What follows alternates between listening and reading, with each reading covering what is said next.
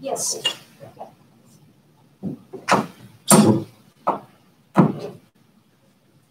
Good afternoon, everyone, and welcome to the regular council meeting for the afternoon of September the 14th. This meeting is being recorded live and is streaming on the District of Summerland YouTube channel at youtube.com, District of Summerland. All representations to council, written or verbal, will form part of the public record and be available to the public for viewing electronically or as a written record. Members of the public are encouraged to register their name and civic address in advance of the meeting for the public comment opportunity found under items 6 and 8, or by email to corporateofficer@summerland.ca. Those who have not registered in advance may call 250-404-4052 during the live meeting to be added to the speakers list. Welcome back, Corporate Officer. Are there any late items to introduce? Thank you. So could I call for approval of the agenda then, please? Councillor Van Elfen, Councillor Traynor, all in favor? Thank you. And adoption of the minutes of August the 24th regular afternoon meeting. Any changes in there? Okay, Councillor Barkwill and Councillor Van Elfen, all in favor? Thank you, that's approved. And then right on to delegations. 5.1, the first of two delegations.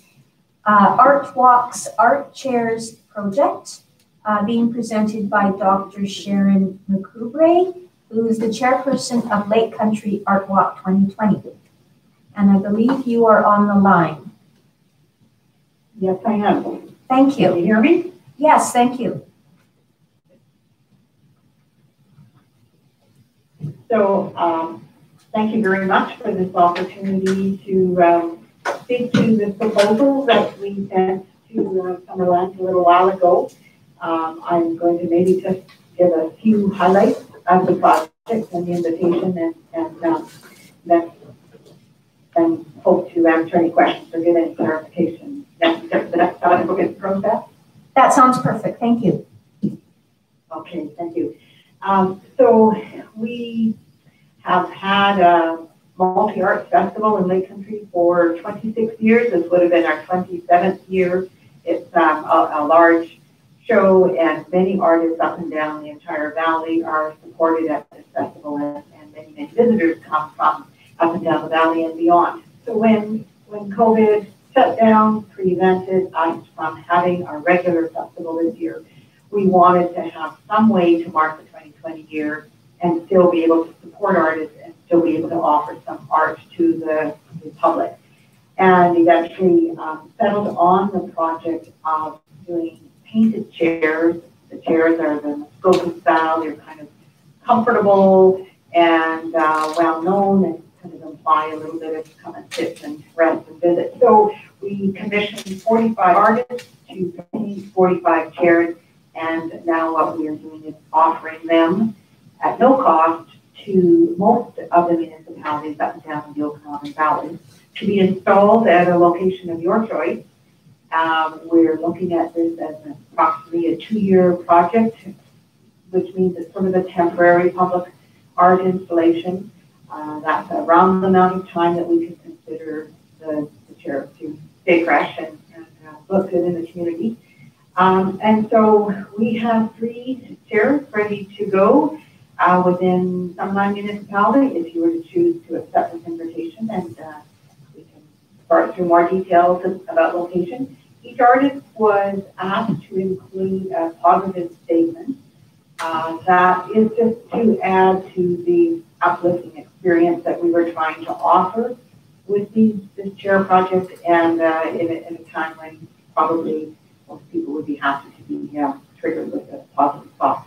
So that's the essence of the project, and so we were just hoping that Summerland Lights might choose to participate in the project. Thank you very much. Council, do you have any questions of Dr. McCoubrey? All right. I don't see any resolutions, at least in my copy of the agenda. So if we receive this for information, should we also, or would you like us also to include a resolution that accepts or does not of this project, the three chairs? Yeah, through Chair, Madam Mayor, I think it would be good to, if council's supportive of this initiative, direct it to staff, and we'll work with our Director of Community Recreation to make sure that we bring this back to council with the appropriate locations as well for council's review. Okay, thank you. Councillor Clarkson. I will move that as a motion. And thank you. Seconder? Councillor Trainer? Yes, speak to this. Does council need to decide where these chairs go? There's only 3 of them, and it's temporary, so could we possibly leave that to staff to do just to get it going a bit quicker?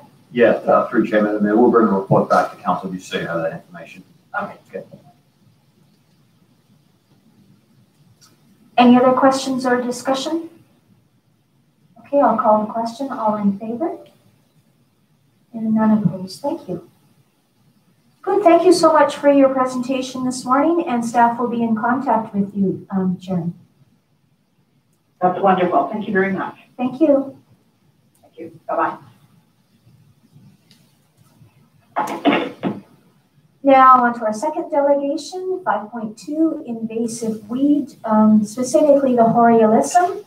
And Lisa Scott is here, who is the Executive Director of the Okanagan and Sinilkani Invasive Species Society. Thank you, Lisa. Thank you for inviting me here today, Mayor Boot, council and staff. So I do have a PowerPoint presentation that I'll be going through this afternoon. So as Mayor Boot noted, the focus is on Horiolisum, and this is in response to a request that came to me from council following a meeting earlier in August where this was discussed. As was noted, I'm the Executive Director of OASIS, the Okanagan and Sinilkani Invasive Species Society. For anyone not familiar who we are, that's what this slide is about. We are a nonprofit society. We are in our 24th year. We're the longest running invasive species society in British Columbia. Our boundaries are the regional district of Okanagan, Sinilkani, with our office housed right here in Summerland, happens to be my house. We are a diverse cross-section, or have a diverse cross-section of members as well as funders. And the way we deal with invasive species is looking at their pathways of spread and looking at how to prioritize, because there's never enough funds for when it comes to invasive species. So a big part of what we do is prioritization, and we do that with multiple stakeholders who work cooperatively throughout the year. Our organization is responsible for all phases of invasive species management, right from the planning and securing grants and other finances through to coordinating, implementing, and making it all happen, evaluating the work that we do, and either doing the treatment ourselves or bringing in contractors to do the work. We are an invasive species society, but we are largely still invasive plants. In addition to the on-the-ground work that we do, we're also involved in public information programs and community stewardship. And as noted, very importantly, the last bullet, we have for quite some time worked very closely with the District of Summerland. Specifically, I work with Martin Stam through Public Works, and we provide assistance through our summer staff, and then advice as needed from staff throughout the year. So on to our focal species. So Horiolisum, anyone not familiar with it, I do have some samples here, and I can leave these for you to look at. It's an interesting plant. It has a lot of variations in its life form. Typically thought of as an annual, but it can also grow as a biennial or even a short-lived perennial. It reaches heights of up to just over a meter tall, and it has distinctive white flowers with deeply notched petals. It's actually a mustard species. We typically think of mustards as being like the yellow canola, but this is one of our white mustard species. It's a tap-rooted plant, and it only spreads by seeds. It typically has branched stems and greenish-gray leaves, and the lower stem tends to be purplish. And when it goes to seed, as it is at this time of year, it has flattened oval seed pods that are distinctive. You'll hopefully recognize most of the images throughout this presentation, which were taken throughout the district. Where Horae grows, it tends to be dry, sandy, or gravelly soils. It really does well on our roadsides and other dry, disturbed habitats, or with some irrigation, so pastures, hayfields, rangelands, or embankments. And fortunately, this photo is not Summerland. This is Grand Forks. I took this actually in 2005. This is what it can do. It can form very dense infestations that essentially render land unusable. So significantly devalue the land, especially those lands used for agriculture. And this reason is on this slide is why I believe it was brought to council's attention is its toxicity. So this particular species of weed is toxic to horses, not ruminants like cattle, sheep, goats. They seem to be able to feed on it unharmed. But horses, either when they graze the plant fresh in the pasture or if they eat it in contaminated hay, this is when they can show symptoms of poisoning and in the worst case scenario actually die from consumption. When it comes to control options for Horae, it's not too dissimilar from a lot of other invasive plants. Prevention is always the number one approach. If you don't have it, take steps so you don't get it on your property. So when we're talking about agricultural fields, that means maintaining healthy dead stands of pasture forages. This will provide that competitive advantage to prevent the growth or the spread of Horae. When infestations do take hold, small infestations can be controlled by hand pulling or digging.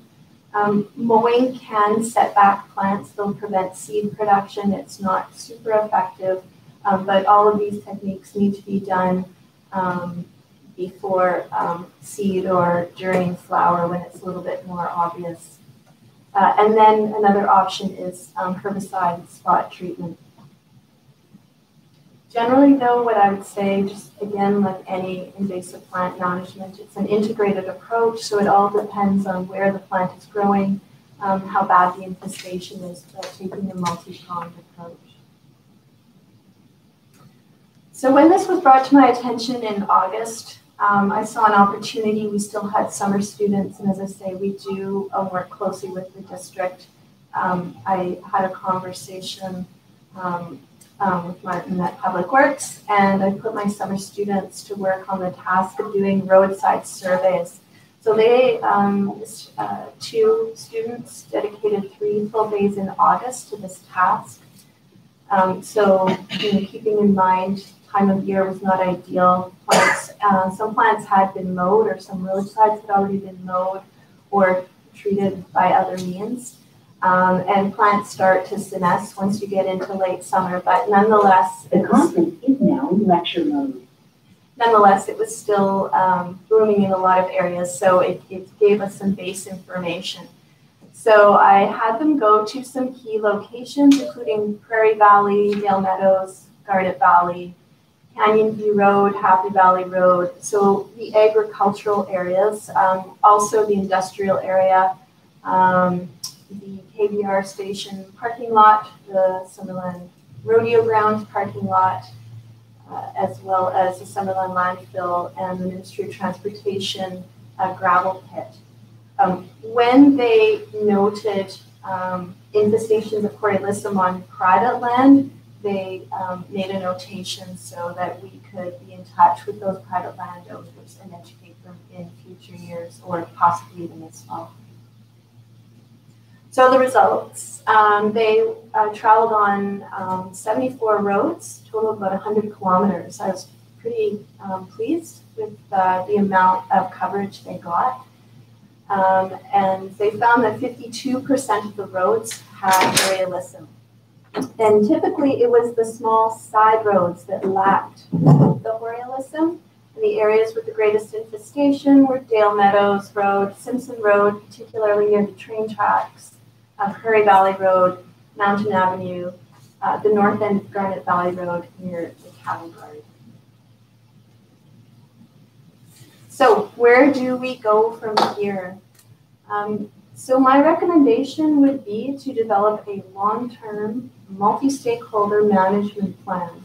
These invasive plants did not get here overnight, and there's not going to be a quick fix. And I don't think we need to point fingers at any one particular group, whether it's the fingers being pointed at the district or private landowners. Everybody needs to take responsibility here and work together cooperatively. This should focus on areas of highest risk. So we're looking at the agricultural areas, especially where we have pastures or hay fields. And it needs to include preventative actions as well as best management practices. I would recommend that some more timely survey work be conducted, especially in our gravel pits. Gravel pits are a very major source of invasive plant seeds. Typically, invasive plant seeds are in that gravel, and then if you think of what we do in the wintertime, spreading gravel on our roadways and unknowingly spreading seeds throughout the district. So I think that's an area that we should really target and look at more carefully. And then, as I mentioned already, contact should be made with private landowners where they have agricultural land, hayfields, and pastures, and information provided to them about the concern and what they can do about it. So again, I repeat, everybody needs to take responsibility. Having said this, my final point, I don't think we should just go out and put a whole bunch of effort into a single species. I'm a professional biologist. I do work on invasive species, but I also do work on species at risk. And whether you're talking about invasive species or species at risk, your best bang for buck is taking a landscape approach, a multi-species approach, and you'll get the greatest effort. So again, a couple images here where Coryllisum was found, Mountain Avenue, Simpson Road, and it's growing alongside baby's breath, kochia, Russian thistle, knapweed, burdock, puncture vine. We have invasive plant issues in the district. We're no different from any other community though. But I think we need to take that multi-species, multi-agency, long-term approach for the best results. Thank you for your time, and of course I'm available for questions. And in addition to the plant sample, I do have a little booklet for everyone that's new this year. It's a regional guide to identifying invasive plants and weeds that there's enough for all council members and staff. And I have thousands more at home. Questions? Councillor Van Thank you, Madam Mayor. Thank you for your presentation. I really appreciate it. My phone rang off the wall when I brought this up. I had photos sent from Lavington, from Grand Forks, where fields were covered in this flower. A veterinarian phoned me from Penticton, thanked me, thanked council for bringing it up, because it's a fight that he's been fighting for years with different ministries. I like what you said. You know, I'm not for one moment suggesting this is all the municipality's problem. It's my problem too. You know, it's in a ditch with one of the fields I lease, and if I don't do something about it, it'll be in the hayfield eventually. But it is, you know, I learned a lot about it, and even in Summerland, if you look in some certain areas, Prairie Valley is one really good instance. It seems more prevalent in corners where the sand truck may distribute more sand on an intersection, so to speak. I did have a conversation with Mr. Stam. Even on Garnet Valley for years, we had very little, what's the other invasive bush? Weed.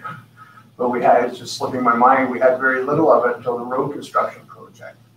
And once the road construction project was over, knapweed, sorry, now it's just abundant again.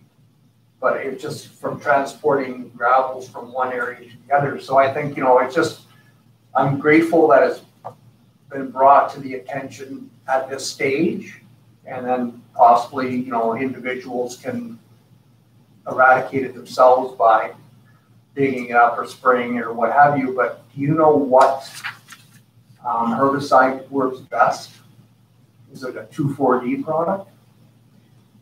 There's different products that are effective. There are some choices, and it really depends on the land and the long-term objectives for the property, whether it's pasture land, whether it's irrigated, whether it's roadside. So we'd have to look at that on a side-by-side basis. Okay, thank you. And then another location that I found, we were at the grand opening of the second phase of Giants Head Park. First and second, and across the street from the parking area, there's a boulevard there, and it was just quite prevalent there. So, I mean, if we're not careful, it'll end up in places we don't want to see it. So, but thank you for your presentation. You're welcome. Any other questions? Councilor Barco. I was wondering, I see that, I thank Councilor Van Alphen for bringing this forward, and certainly we're not just thinking about this one plan. It's just sort of like brought it all to the surface. I sort of was wondering what your sources of funding are, and if there's anything more in Summerland that you can make suggestions to us that we can do. Because I really, as I was saying earlier, I really would like to see us put in as much as we can now in order to prevent spending money later when, you know, once it's growing everywhere and the problem's gotten much worse. Stitching time saves 9. Thanks for your question. Our funding sources, typically we receive funding from at least 20 sources. It's very piecemeal, but it's what we do to build our budgets. We do, our primary funder is the provincial government, Ministry of Transportation, as well as the Ministry of Forest Lands and Natural Resource Operations and Rural Development. But also the RDOS provides us funding both for treatment and for education. And then I typically hire summer students and get grants through the Federal Candidates and Jobs Program. So that just gives you a bit of flavor. That's a fair chunk of our invasive terrestrial plant program right there. There are some opportunities, I think, where OASIS could assist the district through training opportunities with staff, which actually we do on a regular basis, and we were scheduled to do one this year before COVID hit. Resource materials, articles and newsletters in the newspaper, and so on. But I think what we need to look at is the on the ground. I mentioned best management practices. I've seen time and time again roadside practices in different municipalities, water twinning projects, and they're huge, huge costs. And I look afterwards to see what the remediation and revegetation was, and I go, and sometimes there's very little seed put on the ground. Yes, both myself and Councillor Van Alphen mentioned the gravel, but when you disturb it, they will come. And when we're doing, corridors of disturbance and not following up with effective revegetation, first and foremost is going to come in those most opportunistic plants, and those are the invasive ones. So some real basic management changes and policies to be established within the district would be helpful, and those don't have to be high cost items. I mean, putting an agronomic grass seed mix, it's inexpensive, very inexpensive, much more costly to go in after and spray or mow repeatedly for multiple years. Is this an opportunity for you to come up? And I think there's also an opportunity to look at timing of mowing and opportunity for perhaps enhancing a herbicide roadside program in the district of Summerland. As I understand right now, there's one person is trained to do pesticide application. Yeah, we have that problem as well. Yeah.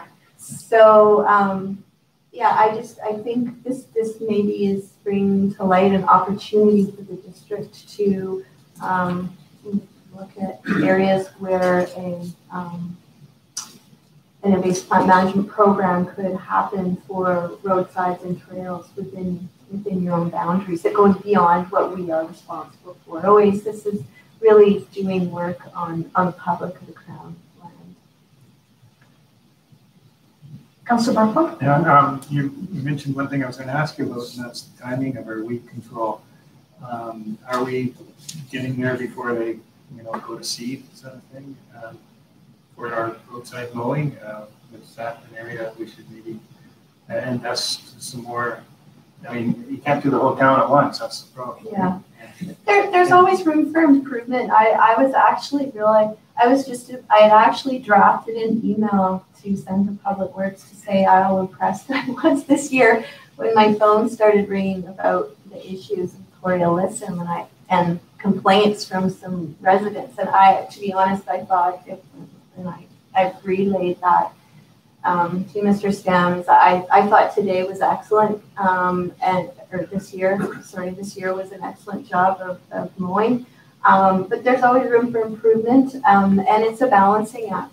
I don't know about capacity, and we go from street sweeping, and that needs to get done before we can shift gears. And do we have adequate, equipment for the mowing? And then do we need to prioritize our roads? And then mowing roads is done for different reasons. There's fire, so there's linking with the fire department, and when they say you can and can't. So I think we all have to recognize the balancing act, but yeah, room for improvement. But I think looking maybe a little bit more to where possible, doing some herbicide application would be really valuable. I have a few questions, Lisa. Yeah. Councillor Van Alphen got very close to the question I wanted to ask when he was mentioning the boulevard across from Giant's Head entrance to Giant's Head Park.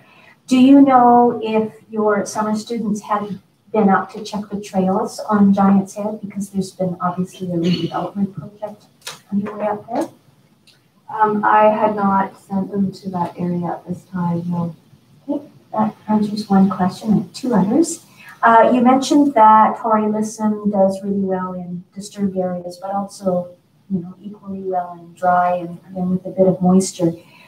With the pastures and hay fields, where there can be like a huge contamination, if there is, does the effect, I guess, of extra moisture through irrigation, would that negatively impact the Torrealism from gaining traction because there might be, more water for the pasture or the forage crop that's being grown? Good question. Necessarily? Yeah, I'd have to look at. I think it really you'd have to be looking at different things like how healthy and dense the pasture forages were, what the soils are like and everything. It's, yeah, typically it's very site specific. And then it depends on the, again, the climatic conditions that year. I mean, this was an incredible year for the growth of Borealism. I've never seen such large plants. I've never seen it growing so early in the season, but it wasn't the only invasive plant that did it incredibly well with our wet spring. Great. Thank you. And then one final question. You were talking a little bit, answering a question of Councillor Barkle about where your funding comes from. Not sure if I should bring this up, but I'm going to. Would it be,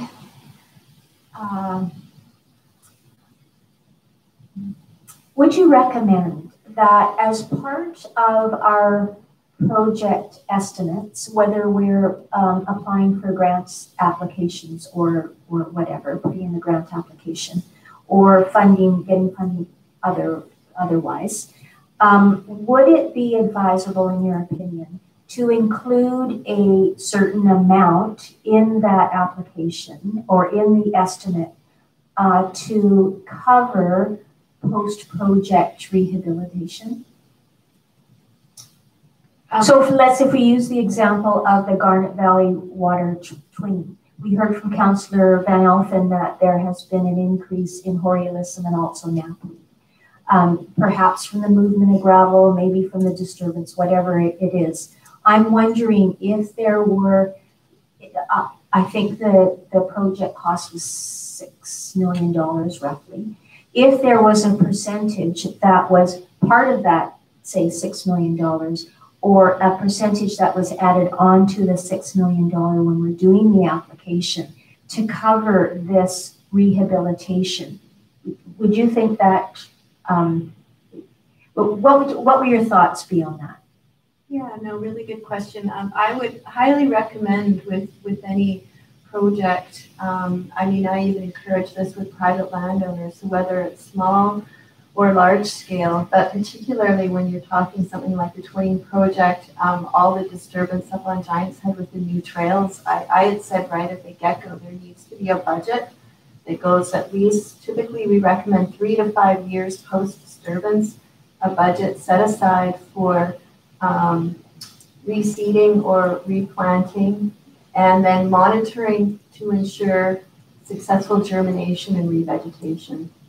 And then knowing that some invasive plants will show up, and in that 3 to 5 years, taking actions, whether it's manual or mechanical removal or spot spraying, to remove or reduce the invasive plants, and then again encourage the growth of whatever you've seeded or planted to the site. I think that's a critical component of any project, large or small, where there's going to be a soil disturbance, yes. And it's way more cost effective to budget for that right at the get-go than come in after the fact and try and do the repair work.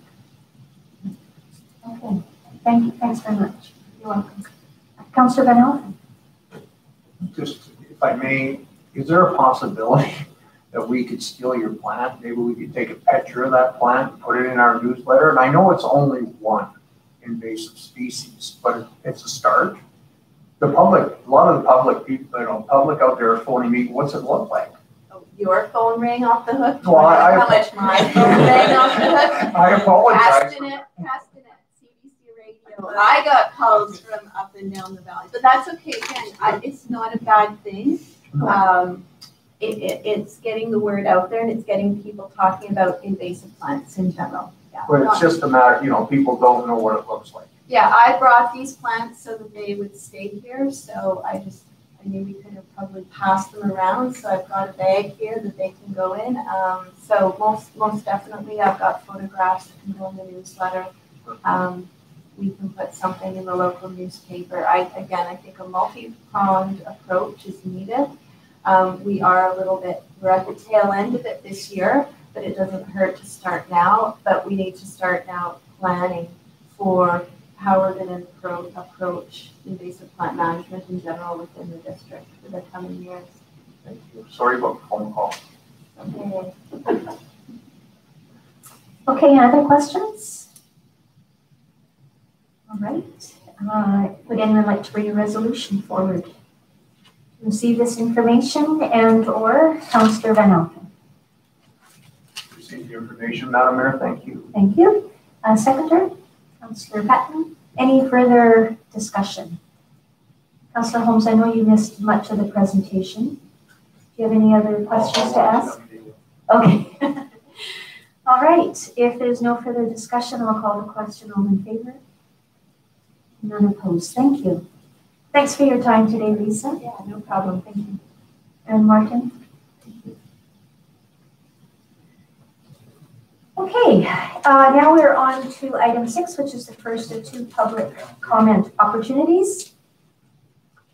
We have 15 minutes maximum, 2 minutes per speaker. And I see that is Mr. Dyson on the phone to speak to this? Okay. Mr. Dyson, go ahead when you're ready, please. Oh, and please also state your name and your address, please. Okay, my name is Michael Dyson. I'm an associate broker with Roland Page, and I'm the authorized agent for La Vista Country Estates. I'm also sitting here with Melanie, who is the current Strata president. Did you want the address of the specific property or my office address? What do we want? The Strata is fine, Madam Mayor. The Strata, please. Okay, 9800 Turner Street. Thank you. So apologies, it's being on the phone call. It's a little sketchy on our end, but I'm sure all council members have been given a package that's online that has been put towards the municipal hall and the request for these trees. Did you want me to read the cover letter, or has everybody read the proposal? Is that the letter dated August the 17th? That's, yes. Is that the, yes, we have it in our agenda packages. Okay, great. So in a nutshell, these large trees have been an ongoing maintenance item for the strata, which obviously the strata does cover within their strata fees. But due to the size of these trees and the location of where they are in the boulevard, they are beginning to cause, right now, not huge costs, but they will become huge costs down the road.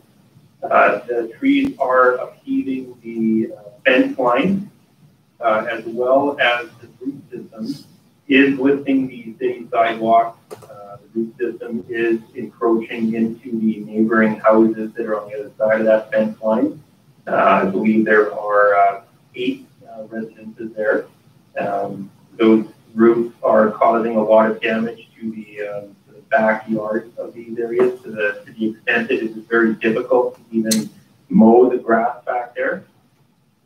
So we first had an AGM on February 23rd of 2020, where the ownership needed to obtain a 3/4 majority vote of those present to first alter the common property and have the owners agree that these trees were an issue and that they would like to remove them and replace them with a suitable tree that we would be working with the municipality to beautify the boulevard. The ownership did obtain that vote, and it is included in the package with you showing that the ownership would like to see them replaced. Now, between February of 2020 and up to about June, with correspondence between some council members, Melanie, and another council member, Linda, with Martin Stan, there was no indication that there would be any resistance to these trees being removed. Martin indicated that we needed to get a third-party arborist to do up an assessment report, which the Strata then did and incurred a cost to do so. That report was turned in, and from about that point on, we started getting the resistance from the municipality. They did not basically accept the assessment report as a bulk assessment of the trees. They then want an independent assessment on each tree, which we think is quite unreasonable given the situation.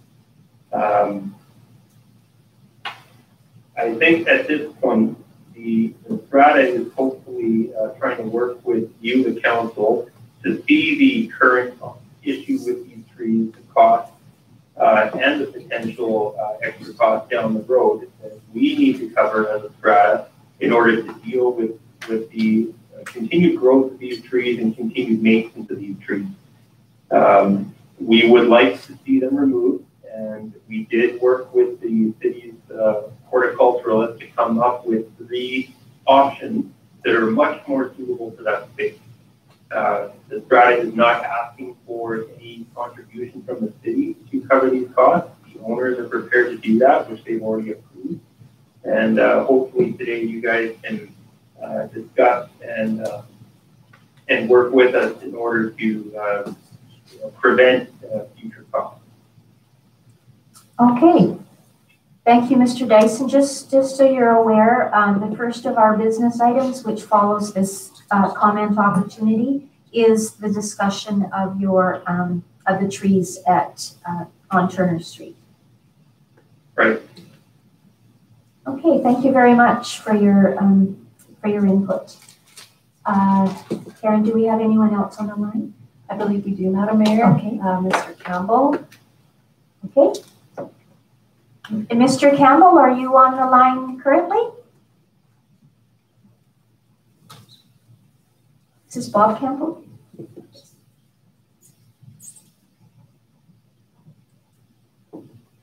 Are you there, Mr. Campbell?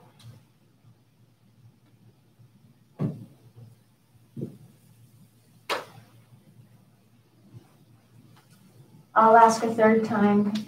Bob Campbell, are you on the line?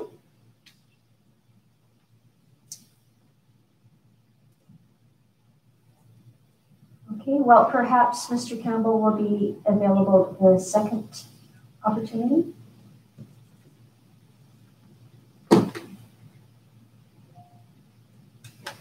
Okay, good. Thank you very much. Now, so on to business item 7.1, 9800 Turner Street trees. And this is a report from our Director of Works and Infrastructure, Chris Jones. Thank you, Madam Mayor. So as you heard on the call, there was a request brought forward from La Vista Country Estate Strata Council to look at the removal and replacement of the 12 London plane trees along their frontage on Turner Street. A bit of history: the trees were planted when the strata was initially developed by the strata developer. The strata has advised in the past that these trees could only be removed with the district's permission. The trees were assessed in the past and determined to be healthy and not to pose a risk to public safety or to district infrastructure at that time. The district's practice in these situations in the past has been only to remove either unhealthy trees or trees that pose a risk to public safety or to district infrastructure. So with that, the strata, as was noted by Mr. Dyson, had retained a qualified professional to assess the trees. In June, the strata submitted the assessment and met with the district to discuss a replanting design. So this was under the assumption that the trees were unhealthy and that they were posing a risk. So the district reviewed the assessment and informed the strata that the findings in the report didn't warrant the removal of the trees, that all of the trees were not showing any signs of distress or unhealth, and that currently in their current state were not posing a risk. So with that, the district advised that it doesn't support the removal of nuisance trees. And in most situations where tree assessments identify risks, alternative options to mitigate the risks, such as modifications to the tree, would be recommended before removal is considered. So with that, the district stance, based on our previous decisions from previous councils, would be not to support the removal and replacement, but to look at how these risks and issues can be mitigated in the meantime. That being said, the trees will continue to grow, and at some point in the future, they may pose a risk to our infrastructure, and they may become unhealthy or pose a risk to public safety in the future.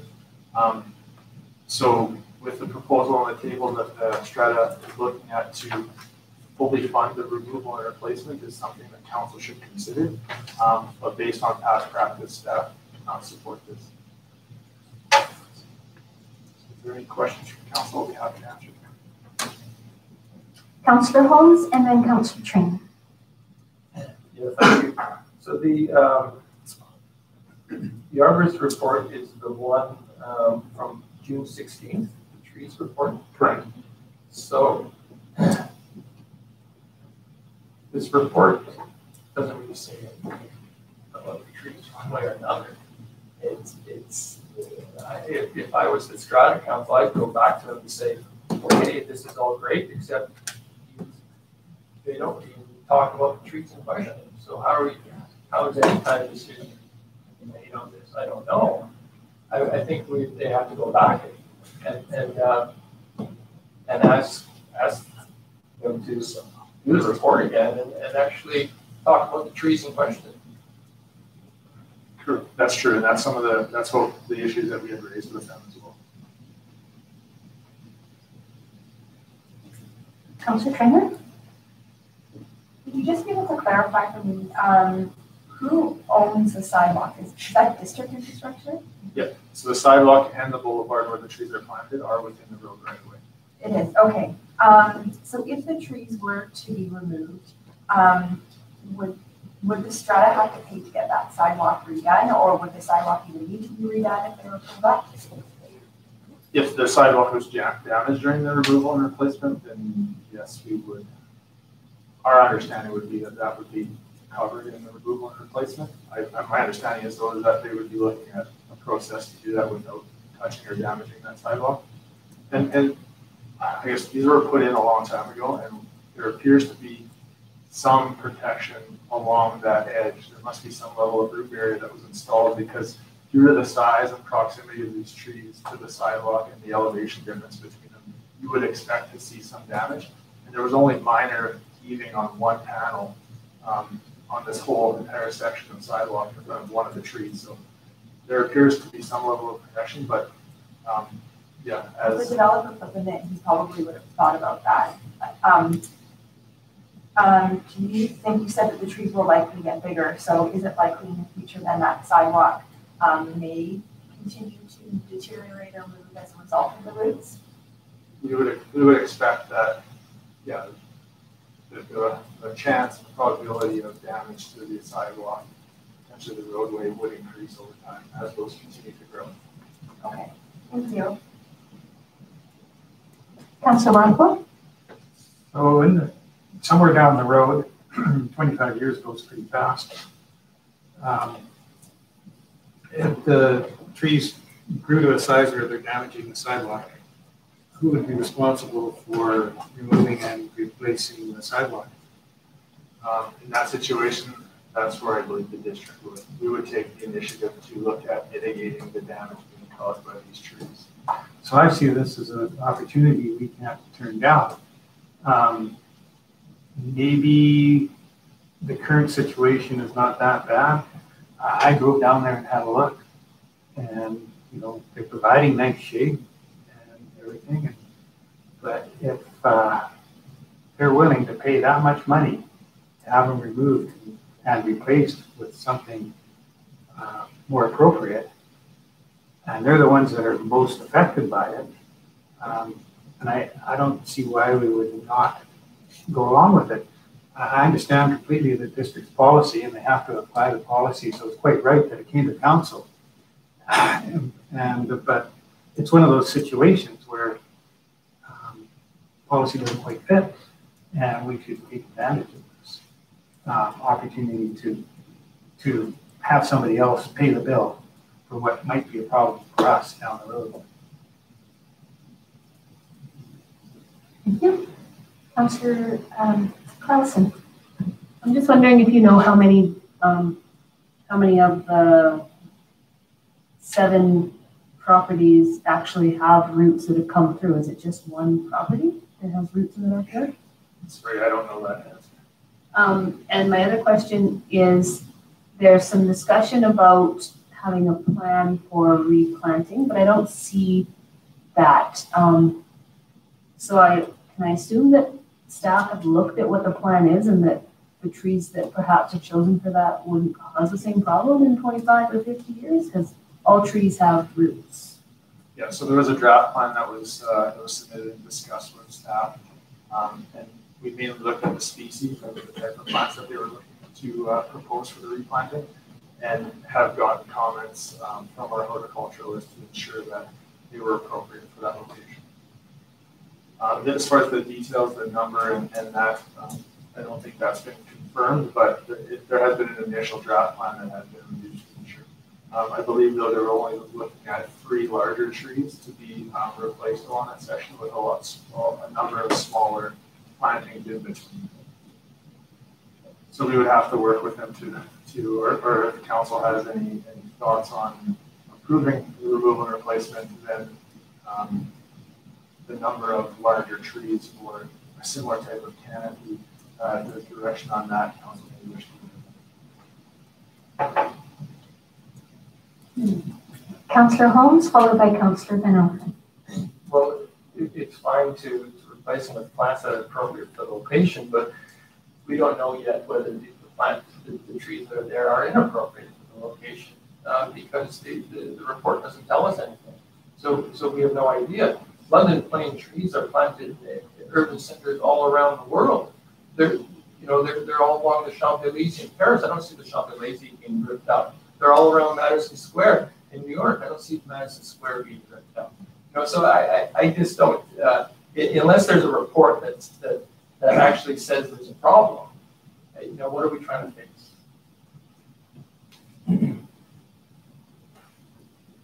Councillor Van Ofen? Thank you, Madam Mayor. If the strata then became financially responsible to remove these trees, the new trees planted, would there have to be root barriers put in against the sidewalk and at their cost and all that?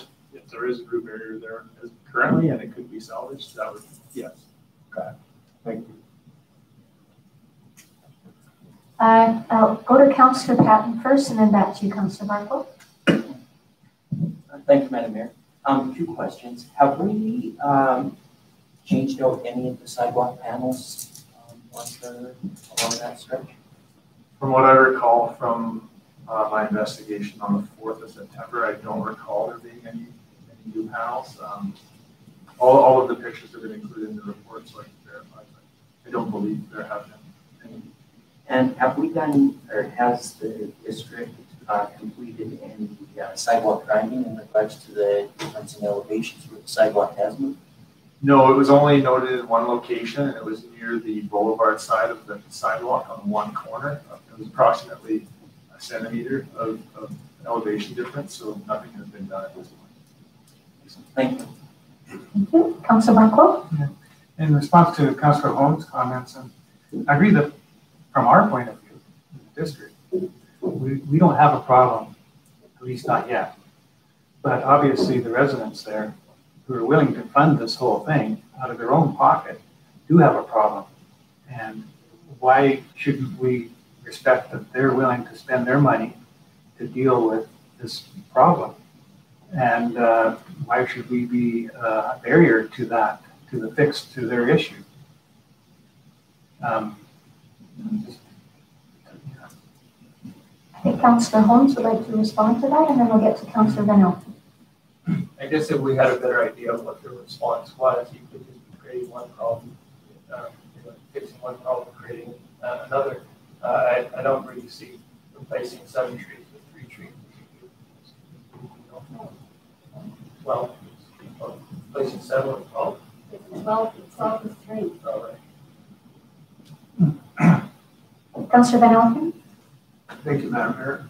It's it's all fine and dandy when the subdivision was created that the person building the subdivision was required to plant these trees. And it's not just for the subdivision. There's neighbors. There's people across the road that enjoy these trees too. They enjoy the windbreak, the shade, the wildlife and all that stuff that's part of this hedge of trees. Yeah, we could, I mean, it's fine and dandy, they're willing to pay for it all, but again, somebody else could have this conversation 20, 25 years from now again. I mean, if there's a panel on a sidewalk that needs somewhat, it can be addressed. Those things can be addressed. I'm looking at a photo here of a wall that shows a crack. Is that a concrete block wall? No, I believe it's a timber wall with plywood that has a stucco finish. So it appears to be, from the appearance, appears to be some sort of a concrete wall, but I believe it's just a timber wall with a stucco finish. Thank you. Councillor Barco? In respect to the Councillor Holmes' comments on what these will be replaced with, my understanding from the staff was that there is a plan, 3 large trees and maybe smaller trees that don't have quite the same canopy and dispersed. I think that we can leave it that with staff that they provide that there's a suitable plan for the replacement, and it's equal quality, you might say. I mean, I have to agree that the aesthetics of the trees that are there now are nice, but if it's causing a problem and people are willing to pay to replace that with something that will be equally as good, and it saves us money down the road when it becomes our problem, I think it's an opportunity we ought to take. Do you have another question for staff before you have the floor, Councillor? Well, I guess that is the understanding, correct? That you would work with the strata to approve an appropriate replacement canopy? Correct. Thank you. Councillor Trainer? Yes, I can turn this into a question. It would be nice to see a plan for the replacement before we approve removing 12 trees, because I think, as Councillor Van Elton said, like they're for the enjoyment of everybody, and those trees contribute to our community in many different ways. And I understand where the residents are coming from, but we have to see the bigger picture too. And so I think, for me, I would like to see what's going to go in there and how that will affect the surrounding community before I really feel comfortable, allowing the removal of 12 trees. And is that something that would come back to council, or would that be a staff issue, seeing the final plan? If council requested it come back, it could definitely come back. Okay. So we could defer this decision and request further information from staff? Yeah, I would just like a little bit more information on what this would look like. Because again, it's not like it's 1 or 2 trees, it's 12, and that's quite significant on the street. And especially because they're all on district property, I just feel like we need a bit more information before we make a decision. Would you like to make that resolution then, that motion? Sure, is that a reasonable motion? To ask for a plan? It is. Oh, sorry? Can I comment to that before you go that far? Well, this is the opportunity to ask questions of staff. But you can certainly comment once it's seconded, because it's on the floor, but hasn't been seconded yet. And then I'll go to you, Councillor Barco. Is there a seconder? Councillor Carlson, thank you. Go ahead. I would argue against this motion because I don't want to get into the nitty-gritty of urban tree planting for this location or other locations throughout the municipality. We have things like has to come to council for any landscape development in the Bentley Road area that costs $50,000 or more. And we get these things and we look at it and say, why is this at the council table? There's landscaping for all of Hunter's Hill. It's not a council table, but that's a hugely significant landscaping thing. And this is just one more landscaping issue that I think we should be able to trust staff to make a decision. They've got a professional horticulturist as to what is a reasonable alternative to the present canopy. Councillor Holmes. Yeah, I would say the difference is because we're talking about replacing something that's perfectly okay the way it is, and so you're going to make that decision. I would, I don't see the full details of the plan, but we like to have a general idea of what they're intending to do would be nice, and I would, personally, I'll support this motion, but personally, I'd also like to see a proper arborist report that actually addresses the issue. But that's not necessarily a must. But if I was in Strata, that's what I would certainly do. Thanks.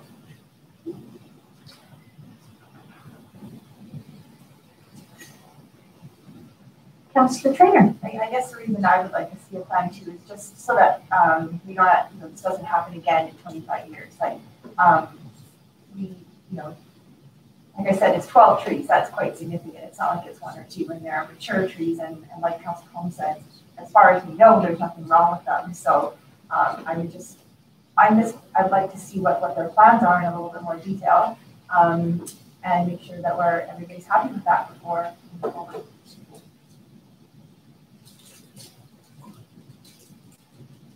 Okay, I'll weigh in. I agree with what Councillor Trainer is saying, but I think I'll be voting against this motion only because we, as Councillor Barklow just said, we have a horticulturalist on staff, and whether or not the horticulturalist agrees with the plan, the fact is the horticulturalist, or at least the report that's come forward, and our own horticulturalist has said, at least this is what I understand from staff, that the trees are not unhealthy, they're not diseased, they're not posing a risk to safety or a risk to district infrastructure. So I'm not sure why we would proceed with even the interim step of looking at a plan when, in my opinion, I don't want to see the removal of 12 healthy trees. They've grown there for 25 years. They're substantial, and you can't replace a 25-year-old tree with another 25-year-old tree. It just can't be done. So that's why I will be voting against the motion. Thanks. Okay, so any other comments before we vote on this? Okay, all in favor? Opposed? So that motion is defeated. And Councillor Carlson, would you like to bring forward I will bring forward another motion. Thank you. I will move that a request from La Vista Country Estate Strata Council to remove and replace the existing boulevard trees in front of 9800 Turner Street be denied. Seconder, Councillor Van Elfen. Okay, now the opportunity to discuss this new motion that's on the floor. Any further comments? Councillor Carlson. I'll just state that I agree with what the mayor just said prior to the previous vote. Okay, Councillor Van Elfen. Or sorry, Councillor Patton. Thank you, Madam Mayor. I'm afraid I'm going to go with my colleague, Councillor Barklow, on this. I think it was any of our properties that were being, where we were seeing some damage caused by a tree in a public boulevard, that we also would want to see what could be done to alleviate the damage that is being done. The report does say that the trees do have some disease, a fungal disease, anthrax something, has become established within all 12 trees. The spores cause dark lesions on leaves in the case of this species, affected the twigs and branches. So there is some issues already regarding the tree, all 12, and it's based in the report. How in depth they go is probably, they could have done a better job going in depth. But I feel that if the Strata is willing to go to the expense and to alleviate the damages that are going to happen further on the Strata, then I'm in full support of them moving forward with that. Thank you so much. Thank you. Councillor Barkle. Councillor Patton brings forward a thought that I guess was there all the time, but really needs to be stated. Well, two things is that even if you accept the proposition that trees don't need to be removed, there's no compelling need in the reports to remove the trees. And I can go along with that, but the report doesn't suggest that they should be removed. It's clear that there are a nuisance tree to the property owners. There must be a very bad nuisance to them with, I don't know, the seed things that fall off and make a mess or whatever, the unsightliness on certain times when the fungus is there. But whatever the case is, it must be pretty bad because they're pretty motivated by a large group of property owners there, not just people, the 7 people along the road, but it takes a majority of the strata owners. And if it was on your property and you're bordering your yard and it was such a nuisance that you'd be willing to take the tree out and replace it and pay for horticulturalists and professionals to do all that work, you got to know that it must be pretty annoying to them, and that you have to consider, like, what if it was your yard? Wouldn't it be reasonable to think, just because it's a few inches across the property line, that this can't be done to what they feel is an improvement they're going to spend a lot of money for, not as more than I think I would.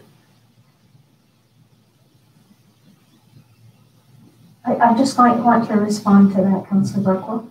I think that there are mitigation steps that are possible between leaving the tree there and removing the tree. I think that there are ways of mitigating the impact of the trees in between those two steps. I don't think it's, either you stay or you remove. I think there's something in between. So that's why I am voting in denial of this. Councillor Holmes. Yeah, thank you. Certainly my inclination is to support the motion and vote in denial. I would have wished the previous motion had passed, though, because I would have liked to have given them an opportunity to change my mind. I don't feel I have full information. That be as may, I'll support the motion. Any further discussion? Councillor Trainer. I'll support the motion as well, but I would have liked to have had a bit more information to see if there was any other possibilities that could help them out, whether some of the trees are removed and replaced with, maybe we could have kept some of them, but yeah, I would have liked to have a bit more information, so maybe, I don't know, in the future, we can look at this again sometime, but for now, I'll be supporting it. Thank you. I have a question, Chris, and maybe Morgan. As time goes on, if this denial is approved, how often do you monitor? How often would you monitor these trees in terms of seeing if there is increased risk to safety or other damage? We generally monitor them based on complaints we do a full assessment. But in this case, we do drive-bys. We do the same with the electrical utility as well. When we get lists, but we drive the roads, and if there's any reason to suspect the trees, then that would trigger a further assessment. But initially, all they look for is healthy canopy, and based on that and some other points, they decide whether further assessment is required or if the public complains. Okay, and then maintenance of the trees, is that an annual thing? Like pruning, for example? We do not prune these trees. We sweep the leaves off the road in the fall. That's about it. Okay, and they're pruned up high enough that there's no... Correct. Okay. Okay, thank you. Councillor Barkle. When you buy a replacement tree, you can get a little stick that'll take years to get big, or you can buy a larger, more mature tree. It costs considerably more. Horticulturists always say all you're doing is buying time. So to some of my other councillors, if they came back with a little bit more information as to why these trees are such a problem to them, and diagrams and such of more specifics of what the replacement trees might look like, how big they would be, you know, the assurance that they're not going to be something that'll look great in another 25 years, but in between it's going to be pretty poor. Would it be cause for some reconsideration?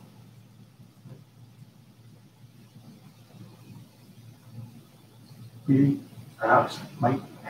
Sure. Okay. Thank you for bringing that up, Councillor Barkle. We have a motion on the floor that's been seconded, so we have to vote on this. We could have another motion brought forward if this is defeated. So right now, the request is, the motion that's on the floor is that the request be denied. If there is no further discussion, I will call the question. All in favor? Opposed? So that is carried. Okay, thank you for that. On to 7.2, Dirty Laundry Electrical Service Upgrade Financing, and this is a report from the General Manager of our electrical utility, Jeremy Storholt. Madam Mayor? Oh, pardon me. If I may, we did actually get Mr. Campbell on the line. If it's, yes, if it's council's wish, we can have him speak now. Council? Councillor Barkle, Councillor Barkle, you're okay with him speaking now as well? Has to be unanimous vote, Council? Yes, it does. We've all nodded. Yeah, okay, thank you very much. Mr. Campbell, please go ahead.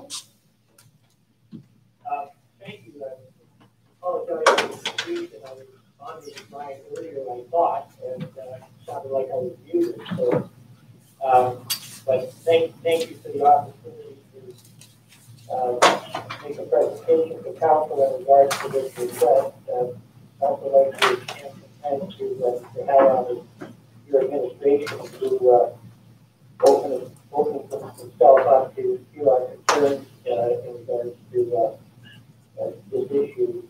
So what we're seeking from council is some consideration vis-a-vis the expense that we're going to incur ultimately to install three-phase power. Can everybody hear me okay? Yes, but there is some background chatter. Yeah, I'm getting that on my end too, so just let me know if you can't hear what I'm saying. Madam Mayor, I wonder if there's a radio or the YouTube station in the background that could be turned down. Did you hear that, Mr. Campbell? I didn't know. Our corporate officer is wondering if maybe there's a radio or the YouTube channel is open in the background that could just be turned down. Is that okay? So I don't have any. I actually have your video on, but I don't have any audio on. Should I just turn off your channel completely? Will that help, you think?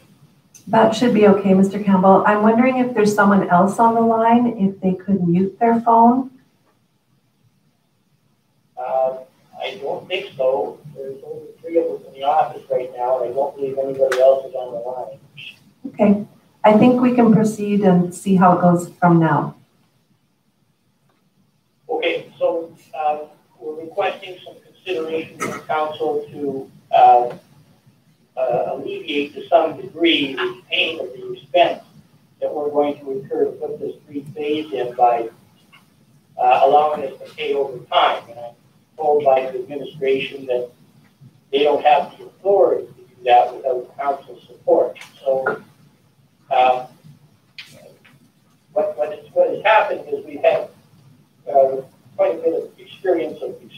expansion over the last 14 years. We acquired the property in 2006, and it was quite a small winery at the time, producing about 1,800 cases a year. Through that 14-year period, we've increased production to about 40,000 cases. We've increased our farming from about 5 acres to over 100 acres. And we've increased our cellar space from about 600 square feet to about 10,000 square feet. Going forward, we have a plan to increase our warehousing by another 10,000 square feet in 2 different phases. And that will allow us to acquire our own watering line for starters in the first phase. So we have a considerable amount of expense ahead of us. But right now, this time of year, we have a cash flow issue because we have to set aside about $1.5 million to buy grapes. So we would like to start preparing for this expansion and getting this 3-phase power installed. But it comes at a time where funds that we have is going to be allocated to buying grapes for the upcoming season fermentation. So what we've asked council to look at, or asked the administration to look at, would be to spread the burden of this expense over a period of a couple of years, and or to help us out by waiving the administration fee which is charged. So we're able and quite prepared to pay about 1/3 of the cost. And the cost, as I understand it, is somewhere in the vicinity of $130,000 to $140,000. We've already expended about $50,000 on site to prepare for the 3 phases. So our proposal is to pay 1/3 now, to ask you to spread the balance over a couple of years by monthly installment.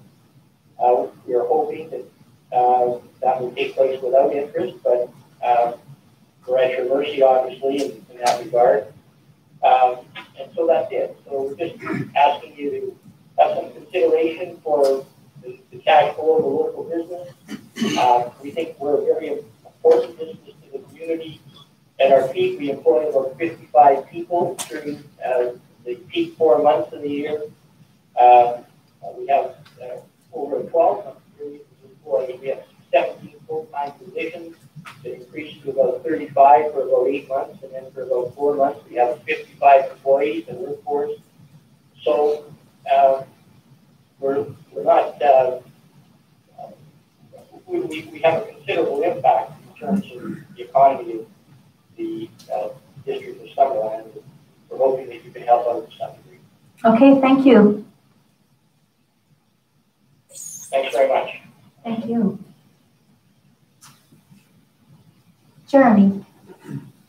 Thank you, Madam Mayor. So as you heard from Mr. Campbell, who gave a pretty good summary there, this request for decision is in regards to Dirty Laundry Vineyard's request for a payment plan for their electrical service. The electrical service is estimated at $140,999.24, so about $141,000. Dirty Laundry Vineyard further requests that the administrative charge of $8,785 also be waived. And those are estimated values, and as you know, at the electric utility, we charge actuals at the end of the job. As part of the council report, we've attached the electrical service estimate and design, along with Dirty Laundry's written request, and an excerpt from Penticton's bylaw showing how they do payment plans. Penticton is the only BC MEU that does provide that option. Please note that the existing Summerland bylaws do not have provisions for the payment plan, but the upcoming electric utility bylaw rewrite will provide opportunity for council to review some options there, and we can discuss that at that time. Thank you, Madam Mayor. If you have any questions, we'll do our best to answer. Thank you. Council, questions for Jeremy? Councillor Holmes and then Councillor Carlson. Thank you. So we're not allowed to do installment plans because our bylaw doesn't allow it, or because our system, we don't have the capability to do our payment system? Madam Mayor, the electric utility bylaw 2255 states that all the electrical services must be paid upfront. The current bylaw states that. So we have no technical difficulty, no problem with our finances.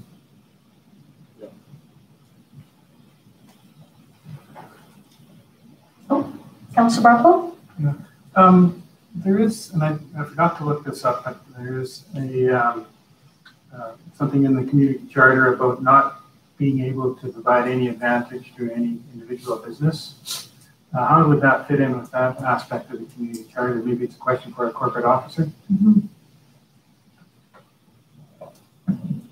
Dave, let's speak. Sorry, our Director of Finance is willing to speak to that. Thank you.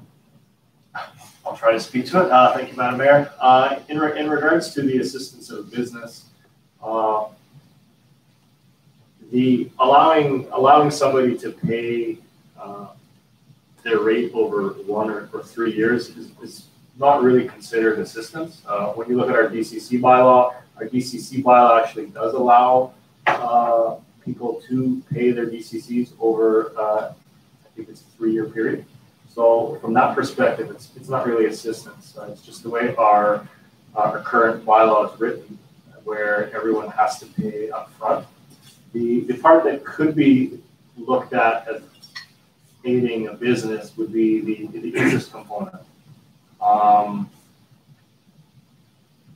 If the district was not to charge interest, one could look at that and say that, well, you are now aiding this business because business C may not have the same opportunity to come to the district and have their interest waived. They could go to a bank and potentially have to borrow the funds to pay something, and they would have to pay interest. So that interest component is definitely one that could be viewed as assisting a business, but not the actual delaying payment over a 3-year period.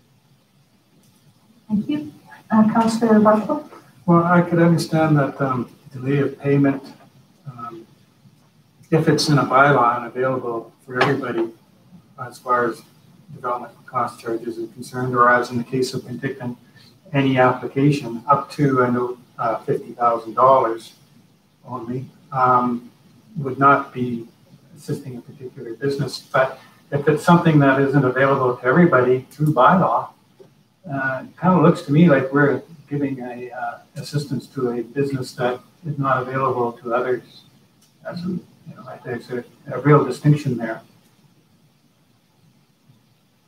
Councillor Carlson? Just to follow up on that, and just for clarification, so there's three alternatives here, and the one that's being suggested for approval is a payment over 24 months with no interest.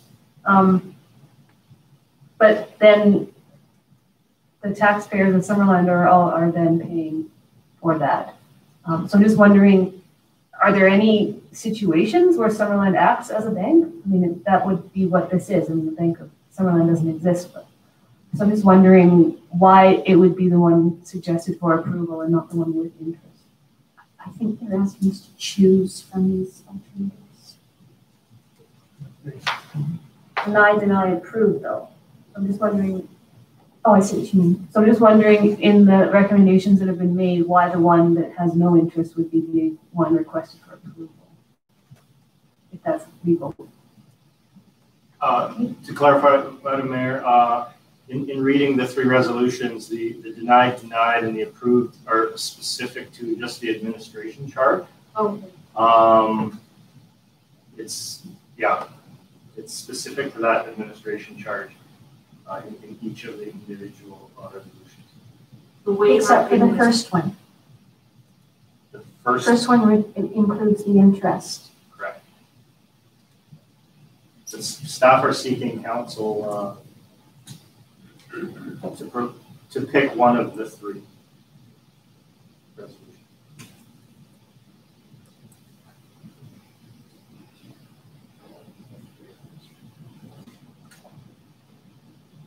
Councillor Holmes? So my reading of all 3 of the options are just in respect to the administrative charges. So there's not really Are we looking for a motion at all or whatever with your other request?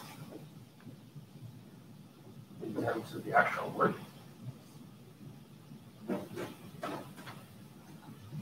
I think it all has to do with the financing. The first one includes interest, the other two don't. Councillor Trainer. Unless anybody else has, I can see it. Does anybody else have any questions? Otherwise, I'll put them up. Do you have a question? Okay. Councillor Barkle. Well, further to the discussion that came up, I look at suggestion number 3, if that's what you want to call it, says that the request from the property owners would be to pay 1/3 of the service costs up front, to the remaining 2/3 monthly over 24 months with no interest. So that means that, and that was the one that's recommended, and that's a waiving of the interest. Sorry, Councillor Barkle, I figured it out. It's just in formatting, because normally I think we would see, and further that would be its own thing, but it says approved and then it says denied, so there's an approval and a denial within one sentence. That's why I just misread it, and so that's why I was a little bit confused. If you read, you just have to read it a little bit more carefully. Number 3? All of them. It's a little ambiguous. Oh, good. So one is being approved and one is further than denying within the same breath. Do you understand, Councillor Barkle? Choose from the following alternatives, either 1, 2, or 3. Yes. The way it's written, though, is it just as Councillor Carlson was trying to explain. The first one has the interest rate being approved, but that the waiver be denied. And so then, that's an alternative. It says to choose from one of these following alternatives. Yes. But maybe somebody else can explain. Okay, Anthony, please. So, I can't get up on the screen, but if we're just reading through the alternatives, we've obviously got a request in front of council. The request from the property owner is the phasing in with no interest, sorry, the three-year phasing with no interest, and the waiver of the administration fee. So alternative 3 is exactly what the property owner has requested. The other alternatives in front of council relate to number 1. The first part of that alternative, if council is to support that, would allow Dirty Laundry Vineyards to pay 1/3 of the costs up front, with the remaining 2/3 paid monthly over 24 months, with interest calculated at prime interest rate plus 25%, and that the waiver of the administration charge be denied. So in alternative number 1, that would support the request for a phased-in approach, however, not supportive of the administration charge. The second alternative is that the request from the property owner, Dirty Laundry, to pay 1/3 of the service cost up front, with the remaining 2/3 paid over 24 months with no interest, and the waiver of the admin charge be denied. So that would deny both of the requests that have come forward. So the first one provides half, I guess, of what is being requested. The second denies both, and the third supports everything that the property owner has requested. And again, for the reasons we've outlined in the report, staff would be concerned with, obviously, alternative number 3, which is why the alternative is being brought forward for council review.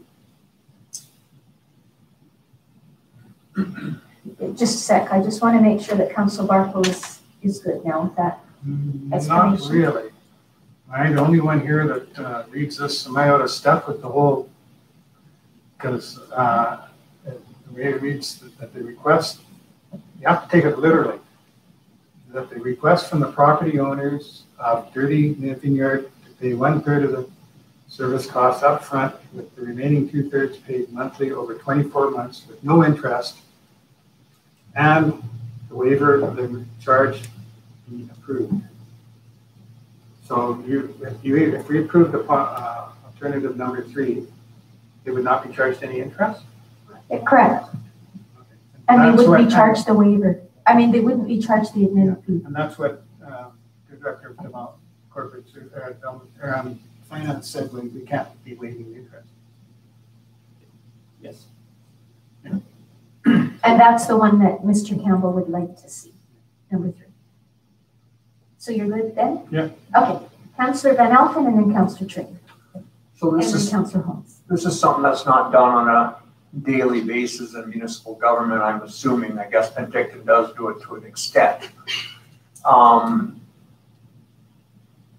What's collateral? Do we put a lien on title?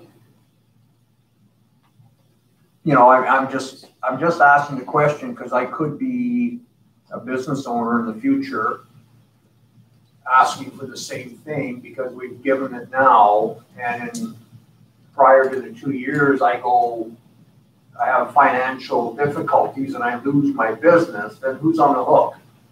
So what are we asking for title? Is there a lien put against title on land titles in Kamloops until the bill is paid? I'm just asking, throwing it out there. Yeah. Thank you, Madam Mayor. The community charter, in the community charter, there's a section that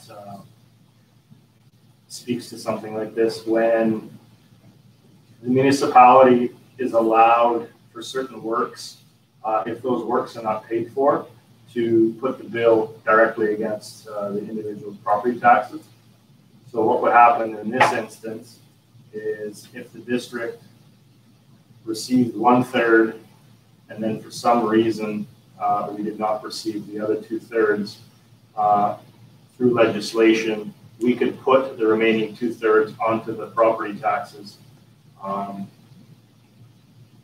And if there was such financial hardship with either this or any other business, after 3 years of delinquent taxes, the district would then sell the property at a tax sale and recoup our funds that way.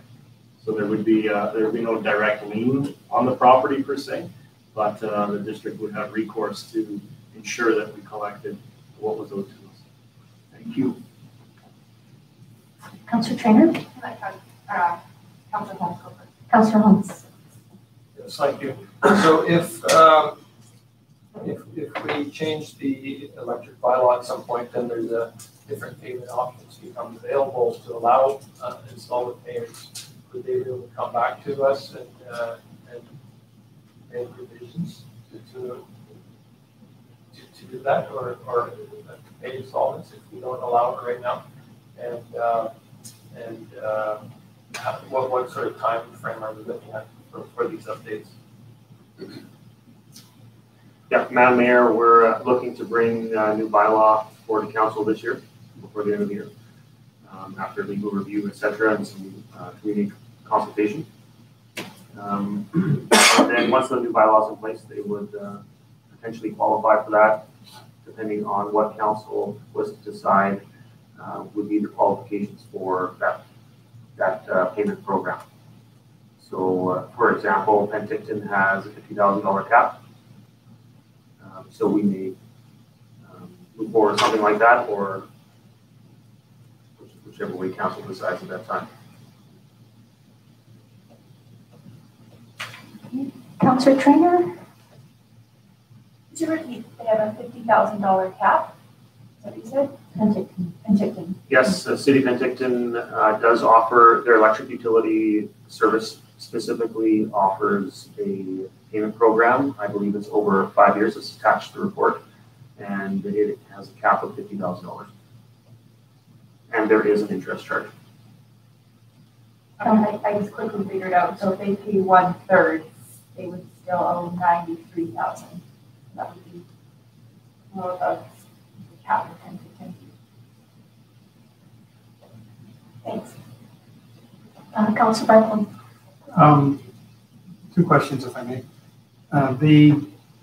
Did the owner offer any reason why he should get this break over every other utility or electrical customer we have in Summerland and the other 27 wineries and such, other than the fact that he feels that he has cash problems that are maybe greater than other wineries? And secondly, when development cost charges are they're allowed to be paid over time. Is that more related to payment as lots are sold in the development, or how is the deferral for development cost charges sort of factored in or determined?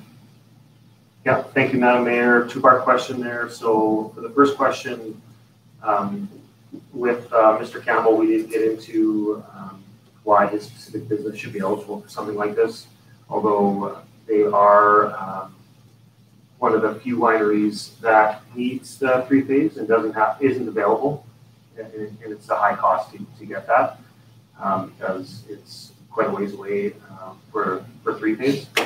So we do have about 10 structures to put into to bring that power to them. And as far as the Penticton program or how we would help out a developer on a lot by lot basis, we currently don't do that today, and the bylaw doesn't allow for that. No, the finance director said that development cost charges are phased in or done over time or something. What was the program there? Yes, thank you, Madam Mayor. So in theory, DCCs are allowed to be collected over a time period, and the premise behind it is that with a lot of these developments, the DCC charges can become quite expensive, and a lot of them are due to phased in lots and those types of things. So that's kind of the overall premise behind that, and allowing for the collection over 2 to 3. So related to the sales. Correct.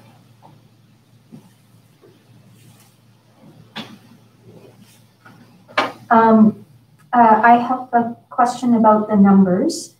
Is the admin charge included in the roughly 141, or are they two separate figures? Those are included. Okay, so the total is the 141 then? Thank you. And your response to Councillor Barkwell a minute ago made me write down another question. Is there any benefit? You mentioned that there's a number of structures that you have to install in order to get phase 3 power out there because it's, kind of a ways away. Is there any benefit to anyone other than Dirty Laundry potentially with this extra infrastructure? Madam Mayor, it doesn't seem that way. There's very few customers along that road and very few customers that are commercial. So there are a couple of residential customers. I don't expect any other customer along there to require three-phase anytime soon. Okay, thank you. Councillor Barkwell, I was just wondering, there is a letter from Dirty Laundry, attachment 3, request from Dirty Laundry, and I think that might answer a little bit of your question about why they were asking for this at this point. It does refer to the existing business environment impacted by the pandemic. It says all businesses must move to greater frugality in their operations until revenues are no longer impacted by government responses to the pandemic. I would suggest that this government is in the same position in terms of having to modify our budgets. We had to do budget amendments, and that there has been impacts to our revenues as well. And as Councillor Carlson mentioned, I think we're a local government with our own budgets. We're not a lending authority or a lending institution, so probably shouldn't be speaking that way quite yet because there's nothing on the floor, but anyways, it's out now. Councillor Barkle. Maybe you answered this, but I wasn't 100% sure. I understood that from the comments that if one way or the other this work would be started very soon and completed very soon. What is this time schedule? Madam Mayor, it is not scheduled because currently we don't schedule any work until we have full payment up front. So we're waiting for a decision here, and once we see a decision here, we'll speak to the applicant and we'll schedule the work or not schedule the work.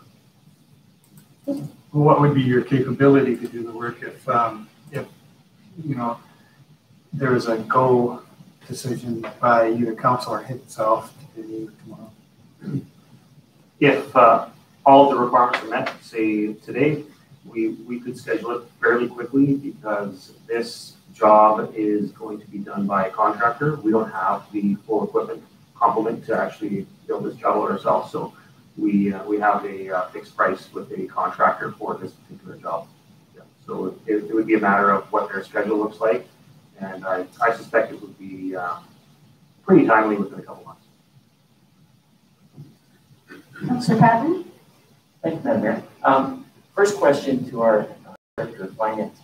At our last council meeting, we were talking about administration charge being 15%. And now with the electrical, they're talking administrative charge of 7%. Do we not have a standard administration charge, or is it each department gets to offset their own administrative charge as they move forward? I guess I should have been at the last council meeting. We do have a standard administration charge of 15%. The electrical utility is a little bit different. Again, because it is one of only 5 utilities in all of BC. And with electrical works, they can become quite expensive quite quickly. So at some point in time, historically, there was a decision that was made where up to a certain amount of billings, it was at 15%, and then anything over that was at 7%. I don't know when that was instituted, but that's how the electrical utility works. The remainder of all the other funds are at 15%. Thank you. My second question, so how far can, let's say, the Sandu farm that is straight across the field from 31, if they wanted to go into 3-phase that they don't have, are they too far away to have the benefit of that 3-phase power? Madam Mayor, I have to check the electrical map, but I believe that particular farm has 3-phase rate as already at the roadway. So this wouldn't benefit them in any way. Excellent, thank you. Thank you. Councillor Van Alphen. Thank you. Just for another question, can you go cross country from Sandus? We would have to look at that. Just a thought for cost. The other thing too is, yeah, because then you're looking at quite a shorter distance, I would think. I'm not sure. The other question I have is how long would it take to get a bylaw from the council? You know, to be able to address these types of situations. Because at this point in time, we make a decision today and it's $90-something thousand, and then it comes to a bylaw does come to council and we adopt something similar to Penticton at $50,000. You know, I just want to make sure we're being fair to all the customers, you know, all potential customers out there. I mean, and then we have other major customers in town, one on Shale Avenue that I think spent a significant amount of money on a transformer, and another one on Dale Meadows, you know, and that's not that long ago, that weren't offered these opportunities either. So like, I'm not denying or saying I don't want to look at getting into the time payment situation and interest, but I think we need to get a bylaw, like ASAP in front of council so we can make a decision on what ceiling do we want to put on this bylaw. Is it 50,000? Is it 90,000? Is it 100,000? You know, I want to be fair to all the customers in Summerland. And I mean, you know, there's industrial parks in Bentley Road that have built, you know, some pretty significant infrastructure and have spent some significant monies in the past that weren't offered these situations. You know, so, you know, I just don't think we can do for one and not the others. Okay, Councillor, so your question then was how quickly we could get this in front of council? Thank you, Madam Mayor. I apologize. Oh, that's okay. We just didn't hear the answer to that. So just before I go to you, I'm going to see if we can get an answer from that. Thank you, Madam Mayor. We're targeting the end of the year with current staffing levels and budgets now on the horizon and whole COVID situation, short to staffing, electric utility. That's the shortest timeline that we can provide right now for a new bylaw. The bylaw is being completely rewritten. It will look nothing like it currently sits. It's been a number of decades since that one's been looked at. So there's a lot of issues that we're going to cover in that bylaw review with council, and it will likely span a number of meetings. And this is just one of the many issues that we're going to cover at that time. Councilor Van. Thank you. Can we just not address this issue? Like, I mean, I understand that you want to do a complete bylaw revamp, and I appreciate that because I agree it's probably long overdue, but we're talking this issue only. So can we do an amendment to a bylaw that doesn't exist? Or, can we create a new bylaw and add it to the one you're talking about at the end of the year? I don't think we need to wait a year, at the end of the year. And I don't think that's fair to the customer either. If we can come up with something that can address this situation and anyone in the future, so everybody's treated equally. That's what I'm kind of shooting for. Dave? Madam Mayor, yes, it's we can definitely put a budget amendment in front of council specific to this request or to this payment option. It would entail staff putting together a few different options for council,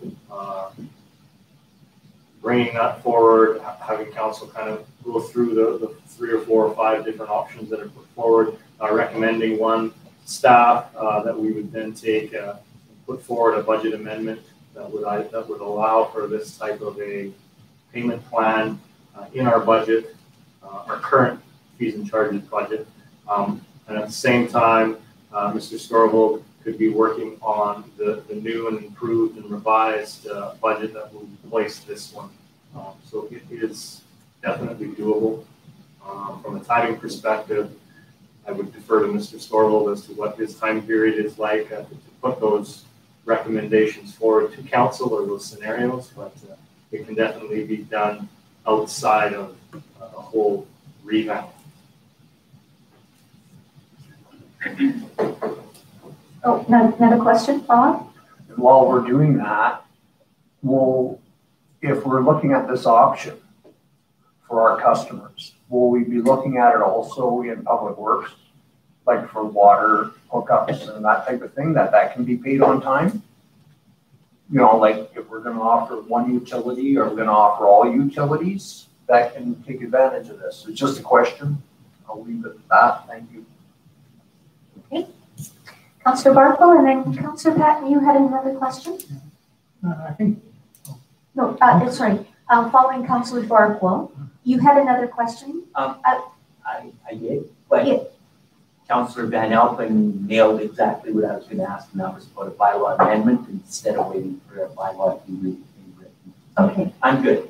Thank you. Councillor Barco. I think Councillor Van Elpen might be getting ahead of himself, supposing that we actually are amenable to this suggestion. When it came to me, and there's a question, I looked at it and I thought, well, I think if I was going to consider anything, I would say maybe we would finance anything over 50,000, not up to 50,000, and the smaller amounts, you got to pay the first 50,000 right up front, and we'll finance anything over. But I seem to remember that's maybe how it used to be in Penticton. Did you have any information that they had that sort of a plan and then changed it to this up to 50,000? No, you don't? Okay. Do you remember? No.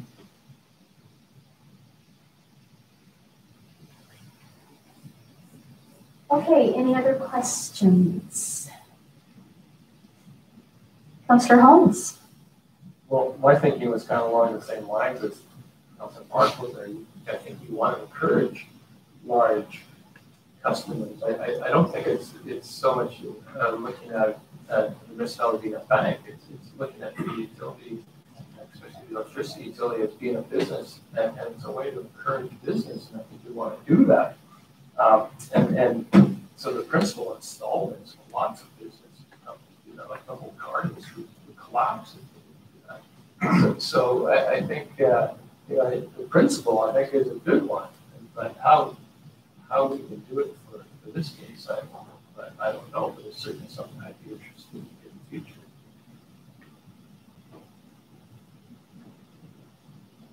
Okay, so at this point, we need to give some direction to staff. Councillor Barkwell, is there an I was going to put forward alternative of choice? Yeah, I was going to put forward a motion that's maybe a little simpler than these ones, and just that I move that the request from Dirty Laundry for a waiver of interest and a deferral of and time payments for their electrical installation be denied.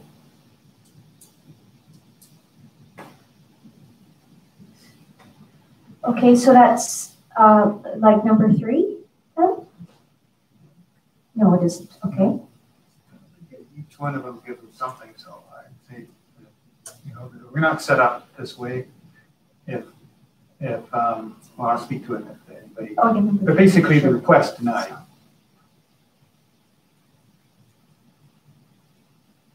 Right, it is number 2. It is number 2. Would you concur that it's number 2?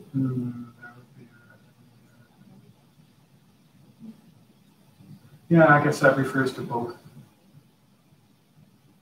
Is that the intention of the way that that was written, Dave? Yeah. Thank you, Madam Mayor. May I just ask for confirmation or clarification from Councillor Barkwell? There was no, during his motion, there was no mention of either waiving or not waiving the administration charge. Right. So if we could get some clarification on that as well, please.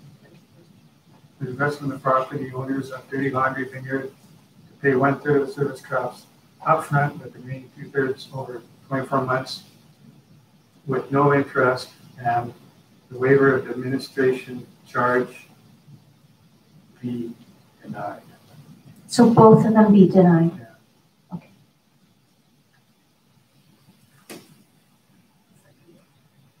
Okay, good. Councillor Carlson, you're seconding. Thank you. Okay, so we have the second alternative on the floor now. Well, I think it is because both of them are denied, correct? The second Yes. one allows for them to do the financing with no interest, but that the waiver be denied. And That's how I read it. That's how I read it. Okay. I'm not sure who wrote this, but maybe the person that wrote it can talk to the intention of that second one, please. Madam Mayor, I can read the resolution, and rather than choosing 1, 2, or 3, Okay. just agree on the resolution potentially, which is a combination, I believe. So that the request from the property owners of Dirty Laundry Vineyard Limited, 7311 Bisky Street, to pay 1/3 the service cost upfront, with the remaining 2/3 paid monthly over 24 months with no interest calculated, and further that the waiver of the administrative charge be denied. So denial of both. That was your intention? Yes. Yeah. Okay, There are no great. breaks. And that was your intention the second. Okay. Okay, now that we have that cleared up, any further discussion? Councillor Pat. Thank you, Madam Mayor. As you guys recall, as my colleagues recall, last council meeting, we have a 15% administration fee for water meters. And so Dirty Laundry is a huge corporate partner of ours, and they're a huge tourist attraction. And I think that we need to take a look at this from the light that they need to build their business. Their business builds, we recoup there's financial impacts for us, and there's financial money's coming into the municipality. Thank you. male moment. I think that I would consider that I do agree that we don't have to give them free money. I do think that if we got, as DCCs start out at $50,000, you don't get the thirds unless the DCCs are over $50,000 enough. And reason that it does attract business to come in. If they know that you have a plan in place where you can give a third, and there is the other two-thirds in DCCs, of course, come from irrevocable letters of credit. So you get the one payment at the second and at the third year. So I do think that there's opportunities that you can look at and give a waiver of the 7%, which is somewhere in the vicinity of $8,000 for the administration fees to cut them some slack. I do agree that we should be looking at an amendment in the bylaw that does allow us to move forward with some means of working with these companies, the entities that want to come forward to do business in Summerland, and we don't chase them away. And so for me, I would rather us take a hard look at how we can work with them instead of just denying it, where we 2-3 weeks ago now, we gave a cut on 15%. And today we're saying, oh no, the 140,000, we're not going to give you the administrative costs a look at. And it was a far cry from the $4,600 for a water meter last year. Thank you. Councillor Holmes and then Van Alphen. Thank you. I agree with what Pat is saying. I think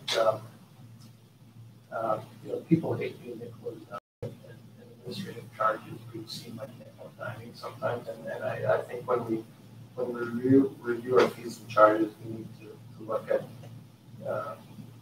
what is fair in terms of passing on administrative charges. I think there's an expectation by a lot of people that staff time is something that's supposed to be paid through your rates, taxes, and so I think that's something that has to be looked onto. And certainly when I read this report, my thing popped into my head is how much staff time was needed to calculate the staff time that was needed to do this. So I think that's something we need to look at, just like I think when you look at the principal installments, whether we can do it in time that works for dirty laundry or not. I don't know, it seems difficult, but if we can, that'd be great. But that's where I'm uncertain. Councillor Van Alphen. Well, I agree with the motion, but, it's all depends on how quick we can get a bylaw to the table. Like, I want them to be able to go forward with this, but we need a bylaw so it's fair to everyone that comes to the table. I just can't approve one and then create a bylaw later. I just think we need to get it to the table as quickly as possible so we can, still work with this customer and customers in the future. That's where my dilemma is right now.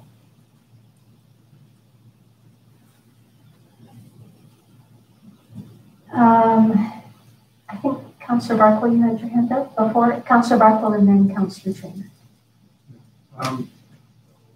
I think that I don't know where the debate will wind up if we want to review our bylaws and such, and what appropriate levels for financing might be. But I just really don't like to give a break to an organization on an ad hoc basis like this, especially a profit-oriented organization. It's not like a community organization. I think that that organization should have absolutely no problems financing a $7,000, even administration fee or $150,000, $1.5 million worth of grapes turns into I don't know how many $1 million worth of wine, you know, $50, $30 million worth of wine. It's, we have our own cash flows problems, which thank you, Mayor Boot, for pointing out. I had forgotten that we're the corporation of the District of Summerland. I was really quite surprised when it was, what, $14 million worth of taxes hadn't been paid because of the deferral that we've allowed. And also, I don't think our staff are set up to deal with, you know, financing and payment processing and such on an ad hoc basis for an individual like this. I think Councillor Holmes is quite right that a lot of industries, they do it, but it's a profit center for them, financing. And maybe that's what it should be for us. We're going to finance utility hookups over a certain amount, and hey, here's our rate. And then our rate will include our cost it takes to administer such a program. But all those things are different questions as to this individual application here. Councillor Trainer. I agree with Councillor Van Alphen on wanting to be fair to all the businesses in Summerland. I have a quick question. Have we ever been approached by any other businesses to do this before? A payment plan that we know of? Just off the top of your head, if you can't think of one. Since I've been here, no. No, okay. So there hasn't really been, no one else has come to us for this. Okay. I had another question, but it slipped my mind. I would like to try to find a way to help them. And you know, if they're still going to be paying us, we're not really giving them a break. We're just allowing them to pay more over time. And I think that if we charge some kind of interest rate, you know, I think that would be fair until we can come up with the bylaw, which obviously really needs to be done. But I would like to try to find a way to help them, so I won't be supporting the motion on the table. Thank you. Councillor Patton? Thank you, Madam Mayor. And this may be more of a question to our corporate officer. When we're dealing, we already do it for DCCs. We already do the 1/3 with the second and the third. So in essence, we are financing those large developments through their DCC program by giving them the option with an irrevocable letter of credit coming in for the second and third. Perhaps if it's already in the Local Government Act in regards to the DCCs, could we not incorporate something similar that maybe we take away the 24 months, but it's a irrevocable letter of credit for the second and then the third, where it's through their financial institution that they're getting the irrevocable letter of credit, and then that way we know we've got the guaranteed funds at the time when it comes due, and we're already set up in that regard. Thank you. Yeah, Chairman, I'll just speak to that. DCC, the legislation doesn't allow the electrical charges to be covered by DCC, so we couldn't include the DCC. The payment program, for example, is something that we could implement through the electrical bylaw. So the same philosophy to DCCs could be implemented through the electrical bylaw or the fees and charges bylaws. That type of approach, if that's something council directors to look at, could certainly be something that we bring forward as part of that bylaw review. Did you have anything to add, Karen? No, that's what, that basically it's a policy decision that council needs to make, and then all of those types of good questions that are coming up at the table will be in the bylaw. Yes. Thank you, Madam Mayor. I agree with you, Anthony. I do apologize if you thought that I was talking about the DCCs to cover. That wasn't the case at all. It was the program itself, as far as the initial 1/3 with the second and third payment option. Right. Thank you. Councillor Barco? Yeah, I think Councillor Patton is mixing apples and cherries. Grapes. And grapes. Juice and wine. Development cost charges are for infrastructure that are off-site. A developer still putting the pipes in the ground. for putting on the water main, whatever, all those things that he would need, transformers, unless he gets a break. So, you know, I think somebody had a good point earlier. If we're going to give a break on electrical utility installations, why are we not then finance the 200-meter water loop main in Trout Creek, that sort of thing, right? Where's the, you know, explain to me that difference. And development cost charges are also different in this, and that they go into a fund, which we will use sometime down in the future and relate to the lots. So this is money we're going to be out of pocket right away to pay that contractor, and so we'll be carrying the cost, whereas there would be no cost to us with the PCCs. Am I correct in that sort of interpretation? Yes. Any further discussion on this?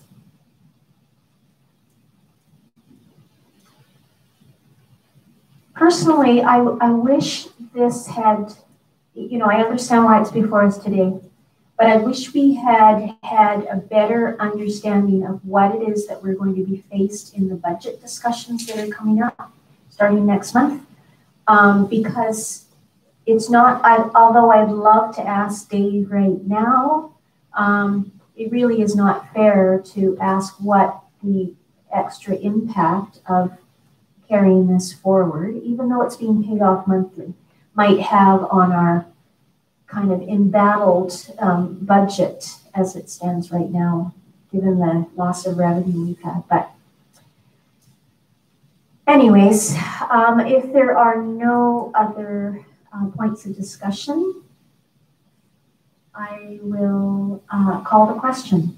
So, because we've talked a lot about it, if I could have you, Corporate Officer, just read the motion that's on the table again, please. Thank you, Madam Mayor. That the request from the property owners of Dirty Laundry Vineyard Limited, 7311 Fisk Street, to pay 1/3 the service costs upfront, with the remaining 2/3 paid monthly over 24 months with no interest calculated, and waive the administrative charge, be denied. Thank you. All those in favor? Opposed? Councillor Train. So that carries. Thank you. That was a great discussion. Okay. 7.3, 2020, here's another big discussion. 2020 Investing in Canada Infrastructure Program grant funding opportunities. And this will come from Director of Finance, Mr. Svetlich. Thank you, Madam Mayor. So the Canadian and BC governments did up to $206 million towards the second take of the Investing in Canada Infrastructure Program. There are 3 stream funds available for this second intake. The first one being the Rural and Northern Communities Infrastructure Program, funding of $58.7 million, and the application deadlines are October 2nd. The Community Culture and Recreation Infrastructure Program, $100.6 million, with a deadline, application deadline of October 1st. Those are the 2 grant funds that we did submit applications under on intake number 1. And there's also a third component, which is the Green Infrastructure, which provides $47.39 million in funding with a deadline, application deadline of November 12th. Due to the time sensitivity of the application deadlines, staff is seeking council direction to determine which capital projects the district should submit grant applications for under the Rural and Northern Communities Infrastructure Program, as well as the Community Culture and Recreation Infrastructure Program. The Green Infrastructure Fund will be brought to council at a later date, as the application deadline is a little bit later in the middle of November. In reviewing the eligibility criteria for the Rural Northern Communities Infrastructure Program, as well as the district's 5-year capital plans, staff have identified 4 potential projects, some of which do not meet the established criteria, but have been included in the report just for context. The projects are the Electrical Utility Voltage Conversion Project, the Deer Ridge Stormwater and Sanitary Sewer Improvements, the South Okanagan Food Hub, as well as Giants Head Road. I'll quickly try to summarize each of those projects and then we'll move on. So the electrical utility voltage conversion project, council may recall that under the first intake of this grant, the district was unsuccessful in obtaining grant funding for this project. Feedback received from the ministry was extremely positive, and it is staff's belief that we did not receive funding due to the submitted project, which was $7.3 million, which was the largest application the ministry received in the entire intake 1. The application guide for intake number 2 does note that applicants should be guided by the money requested by the shortlisted applicants in intake 1, which on average was $2.07 million. So basically they're letting us know that if you were applying for a grant, anything over $2.07 million will not be looked at. The project itself proposes a voltage conversion from 8 kilovolts to 25 kilovolts, which would bring the utility in line with industry practice and would make the system 9 times more efficient. This project also complements the Summerland integrated solar project, which the ministry was extremely interested in. The Deer Ridge Stormwater and Sanitary Sewer Project. Yes, I'm not sure how you want to go through this. If you want to talk about the 4 for the rural, yes, northern, and then we'll ask questions of each of those. If we could, Madam Mayor. Yes, okay. So Councillor Barkwell, if you could just hold your question. It's hard. Well, write it down then.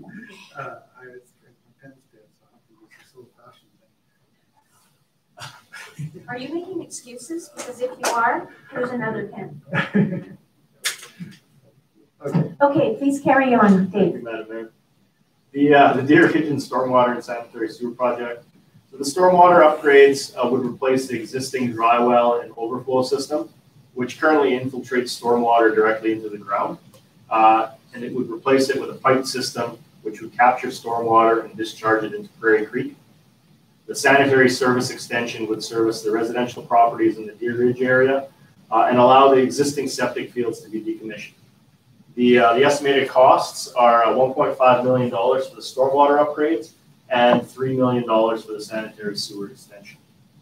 So $4.5 million for both. The South Okanagan Food Hub project, as council is aware, the district has supported the development of a business plan for the South Okanagan Food Hub over recent years. The proposed business plan has been developed and is now waiting for the Ministry of Agriculture's Food Hub network funding to become available in order to move this initiative forward. To date, the district's contribution to this project has been to facilitate its creation with the intention to have the facility located in Summerland and run by a nonprofit organization or taken over by the private sector. The ICIP program does require that the ultimate recipient will need to maintain ongoing operations and retain title and ownership of the asset for at least 5 years after substantial completion. Therefore, this project under the proposed operating structure, be it an NPO or taken over by a private industry, would not qualify for funding under this intake. And finally, the fourth and final project that has been looked at is Giants Head Road. There's been much discussion about Giants Head Road over the last few budget cycles, and council has asked staff to look at different grant opportunities when road projects are incorporated. The district's 2021 capital plan does include a budget of $7.5 million to reconstruct Giants Head Road, as well as providing water separation to homes along this road. As noted previously, the program does recommend that submissions in intake 2 should not exceed the $2.07 million budget. And furthermore, the criteria established for road projects were extremely specific in the guide, and this project would not qualify for funding. So of the 4, 2 would not qualify and 2 potentially could. So those are the 4 projects that are being submitted, and if there's any questions now, staff would be more than happy to try and answer. Before I go to you, Councillor Barkwell.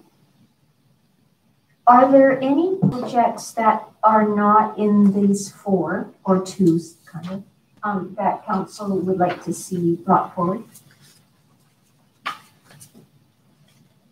Okay, Councillor Barco. I forget now. It's about the first one, you know that. The voltage conversion, if the rest of the world has gone that way, do they kind of expect us to finance that ourselves? You know, if everybody else has? Is it kind of a lost cause there? So, do they take that kind of attitude? And secondly, I see you want to include broadband, which is part of the list of things they like, but I would think that broadband would only hurt our application because broadband is for what they want to see as development in communities that don't have broadband. And that would be a higher priority over, you know, improving ours. So 2 questions there. Madam Mayor, when we spoke with the grant funder, I believe that was close to 2 years ago when we applied for the first round, they were very interested in the voltage conversion project. They had no concerns that other utilities had already done their conversion and we hadn't, because the voltage conversion project checks quite a number of boxes on that the funders are looking for to qualify for this grant. The broadband portion is included only because that was just one more item that they were looking for. So just the ability to check sort of one more box there. We are in discovery phase for that program. There are potentially benefits to people who do not have broadband just outside of our boundary. So if we had a fiber system that was close to Falder, that may help us with that grant application. But really the application focuses on voltage conversion as a core part of the application.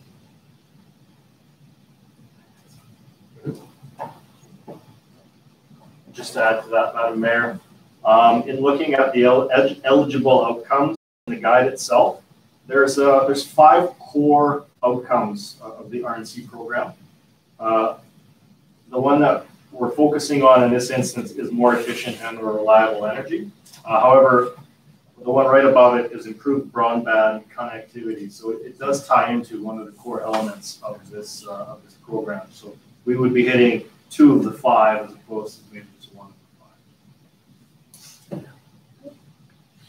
5. You have a follow-up question? Yes, please.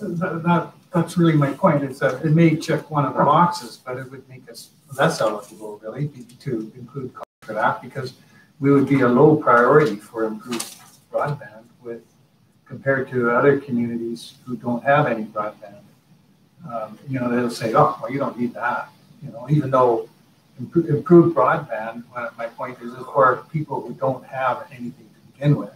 There's so many communities in Canada. I was just looking into it before the meeting. There's like 1.5 million people in Canada already that don't have broadband.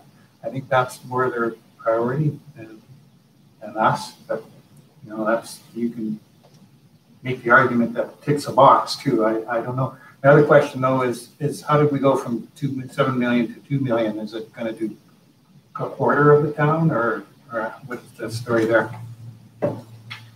The first round application last year was for a substation and 1 feeder conversion. So the substation is sort of the first step, and then it was for feeder 649, which runs up Garnet Valley and Prairie Valley.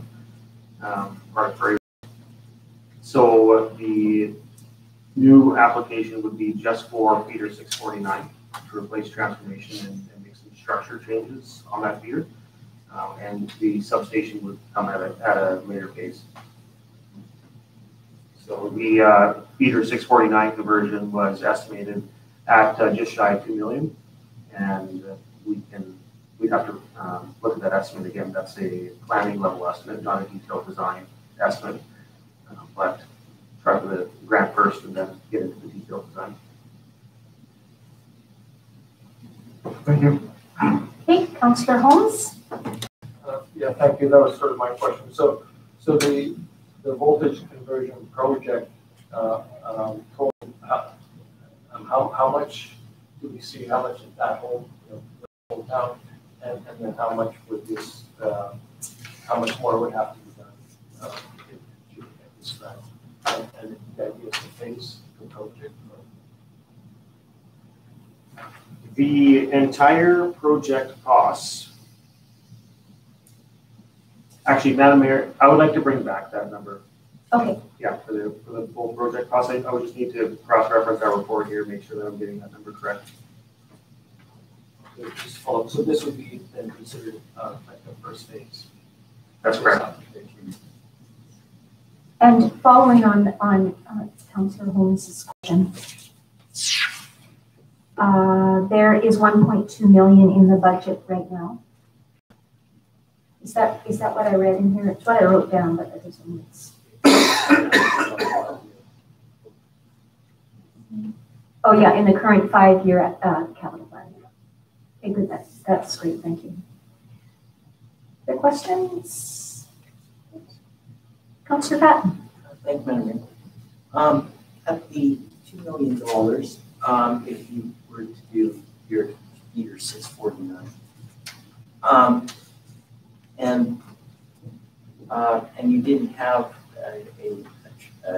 the station built, are we going to be seeing the benefits of the voltage conversion, or is it still at the line voltage that we're seeing today, because we don't have the station? Yeah. Thank you. Good question. The line voltage would stay at our legacy voltage of 8,000 volts. However, it would replace all of the transformers along the feeder with a higher efficiency transformer, which is now our existing specification, which meets our CSA efficiency levels. So the old legacy transformers would be replaced. So we would see a benefit there. We wouldn't be heating the outside air as much as far as the transformers go. And the 9 times efficiency gain, that's from a true voltage conversion from going to a higher voltage. So that piece we wouldn't see until the substation's in place. But we would see improvements to the transformers themselves and their losses. And we would see improvements to our asset base because we would see structure replacements. So some of these wood poles would be replaced because of the clearances. So once you get into a higher voltage, you need further distances, phase to phase, phase to neutral, etc. So we'd be replacing structures to get those clearances, and that would renew those assets. So from an asset management perspective, major gains there. So in our 5-year capital plan, where we have 1.2 infrastructure upgrades, that was for this same purpose, is to upgrade transformers. So would we be, it wouldn't be a fair question to ask you about this substation. Okay, so basically we're just saving ourselves, we'd still be moving forward with the 1.2 million in our 5-year capital plan, because we would have to keep converting the rest of the district until such time as a substation got built, where then the voltage conversion would happen, where we would be then saving some money. That's right. We just replace equipment through attrition, and just keeping in mind that this first initial grant application was for Summerland to build a substation. At some point, the substation that's already there, the Fortis substation, that transformer will need to be replaced. And if our system is ready for 25,000 volts, then we can ask them to replace that transformer with a 25,000 volt transformer instead of a 8,000 volt transformer. And that's just part of our agreement with them. So it's just about getting prepared for when that occurs and getting our system ready. Thank you. Good. Councillor Barkle? How much longer, how much life is in this transformer that you talked about replacing, will an 8,000 volt transformer be a bit low or 20? I mean, are we going to be obliged at some point to go to 25,000 and then have to do a big changeover because we have no choice? Madam Mayor, no, the Fortis could continue to rise at 8,000 volts, probably indefinitely. Now, we would be their only customer at that voltage. And then they start to potentially in the future replace their mobile transformer fleet, and they may not be as inclined to keep one as spare for Summerland as their only customer. And then again, as the industry moves further and further away from that voltage, there's fewer in stock, and we may, a number of decades from now, be in a situation where we don't have a spare. A spare is a number of months away from procurement, and so to move along with the industry is the best course of action as far as voltage goes. Equipment also gets less expensive because the 25,000 volt material is common throughout Canada, and we just buy it off the shelf as opposed to sort of buying from the small stock that they're keeping for the utilities that haven't completed it yet. Another problem. I see another problem here. I understand we're replacing transformers now with transformers that can go either 8 or 20, 24. But, if we go down the road and all of a sudden all the transformers are now capable of 24,000 volts, we can't automatically then switch over, right? Because you have bigger poles, bigger separation. So there's a huge expense there too. Yeah, thank you, Madam Mayor. We're not just replacing transformers with dual voltage transformers in preparation for voltage conversion. We're also replacing structures. So every time that's our new distribution standard. It's at 20,000 volts. So anytime we replace a structure today, it's replaced at 25,000 volts. So all the spacing is there. So of course that's just added planning and everything for our guys and getting used to new standards. But when the day comes where all the transformers are replaced, there'll be very little to replace in terms of other infrastructure. Good. There will be some. How long does a transformer typically last? A pole mount transformer, as part of our asset management plan, we say that those last 60 years. And we have some that are over 6 years. Pad mount transformer, we're saying 40 years, and that's consistent with the industry. Lots of studies on that. Thank you. Councillor Patton. Thank you, Madam Mayor. It's still about the voltage conversion. No, it's about Deer Ridge now. Thank you. I know when we talked about Deer Ridge and the sewer going up to Deer Ridge, we had the $3 million discussion. Within that $3 million was going to be a parcel tax that was going to be attributed to the parcels up in Deer Ridge. I guess this is to our Director of Finance. If we were to move forward with the 1.5 million for the stormwater upgrade, and the excavation and the trenching for the stormwater was going in, would we not be able to incorporate the sewer up to Deer Ridge within the 3 million parcel tax that you were talking about going up there, so where we would only look at the 1.5 for Deer Ridge instead of the 4.5? I can jump in. Yeah, please. Yeah, there's a large portion of the sewer alignment that's different than the storm alignment. So from Cartwright Avenue up Taylor Place across district lands all the way up to Morrow Avenue is not within the Morrow Avenue road right of way, which is where the storm system will be installed. So the storm system in that section won't be the location where the sanitary main is. So there'll be no savings on funding one and having the trench open to put in the other for the majority of that storm project. Different routes. Okay. It's different routes, but in here the estimate costs were 3 million for the sanitary sewer extension, but the sanitary sewer extension wouldn't be able to go where the stormwater was anyway. So it's kind of led us in a different direction, thinking that the sanitary and the storm could be done under the same grant, where they couldn't, because they're totally different in regards to how they would be have to be installed or located.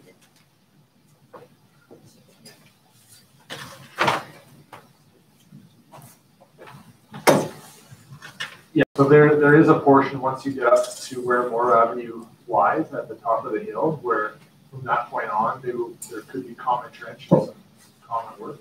And the entire cost of getting sanitary to the Village area and throughout is $3 million.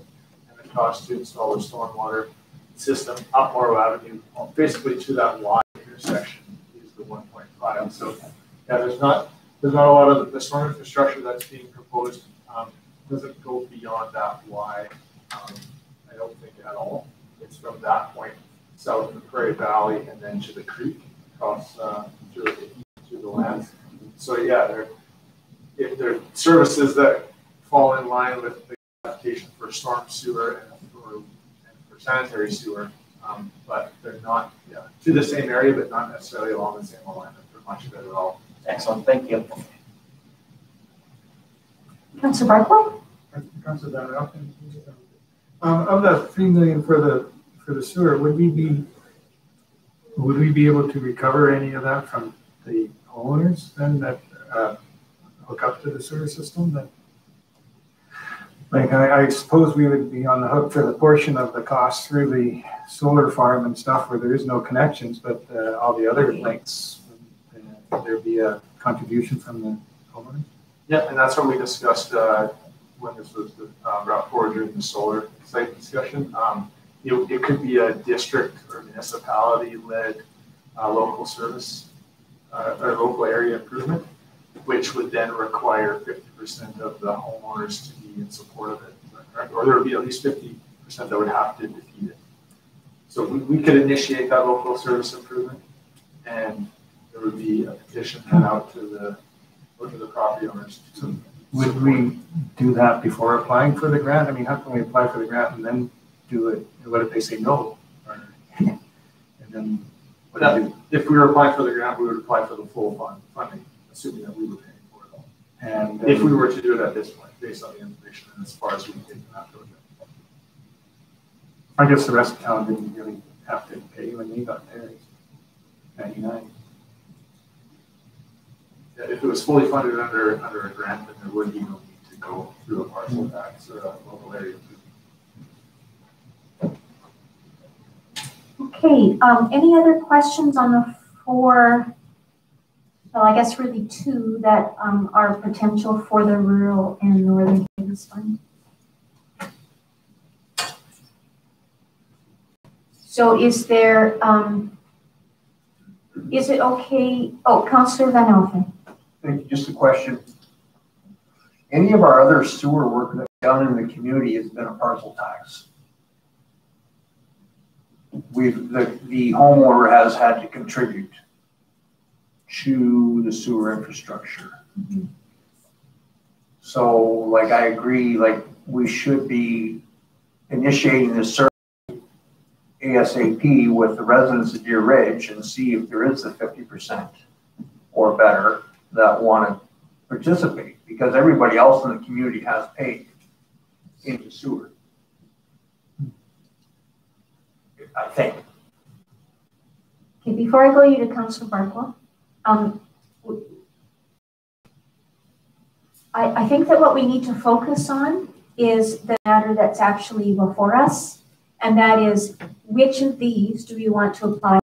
The after part about who pays for what portion, that can come afterwards.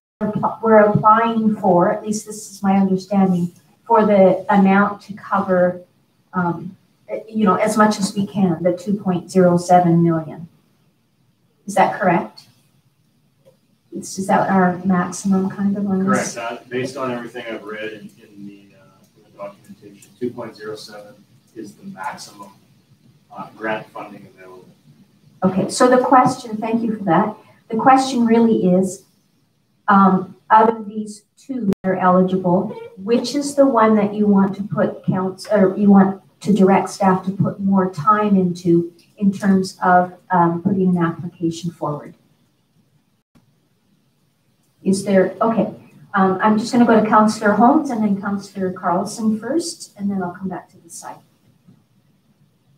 For electricity, voltage conversion. Okay, so that's what you'd like to have filled in on the blank line there? Yeah. Could I ask a question though? Yeah, of course. In terms of, so with the recommend, is there any, in terms of how much we apply for, I mean, we're saying we're going to max it up to 0.07. Is there any, do we have any intel on are we at a greater advantage if we ask for a little bit less, or does it make no difference? We have no idea. In my conversations with the ministry, they're not too forthcoming with that type of information. They were pretty adamant though that the 2.07 is kind of the max. So they do make a comment, and it's also in the report where looking at projects that meet the overall the overall benefit to the community as a whole.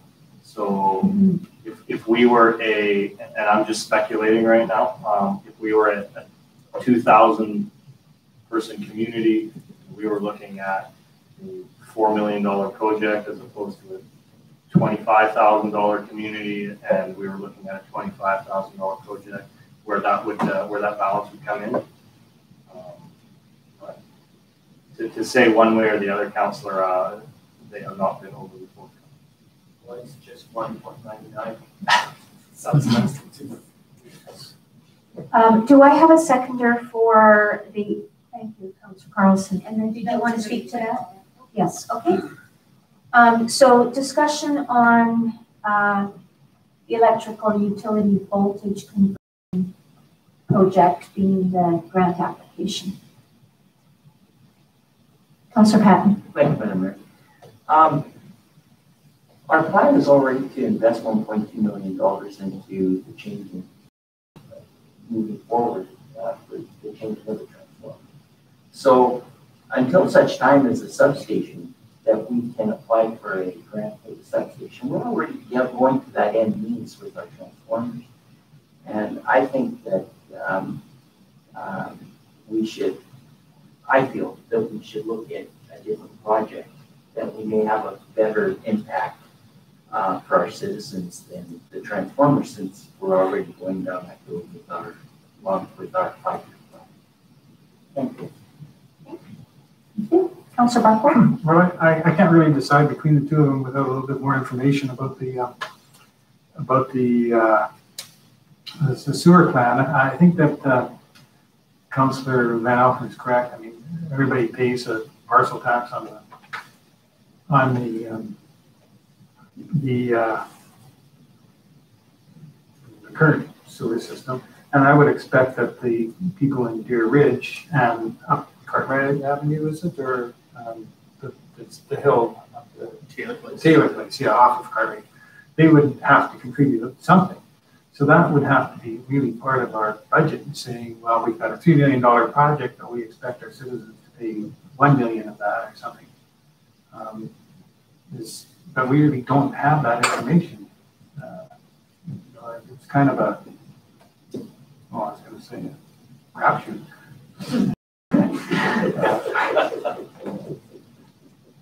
The other question I have, because that one can't be answered, I think, maybe comment on it, is when you talk about the voltage convert, the 9% more, 9 times more efficient stuff. I mean, what are the real savings in dollars and cents here on the, increased efficiency? If it's 0.5% more efficient, what does that mean to us in dollars and cents?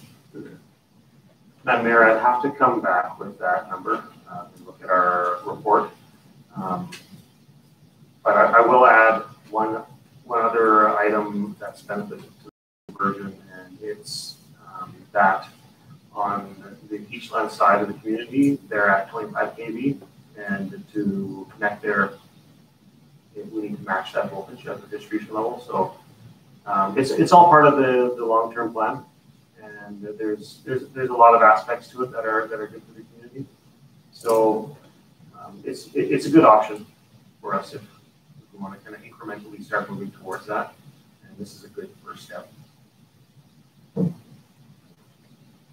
So we did try this before, and so all of those reasons and perhaps more are still valid. Yeah. Councillor Holmes, you wanted to say something, and then I'll go to Councillor just say Van the fact that this is something that for the electricity conversion, it's something we're going to have to do. And so if we get grant funding to do it, do some of it, then that's we should take advantage of it. And if we have to do it in phases, then we do it in phases. Do it in 3 phases.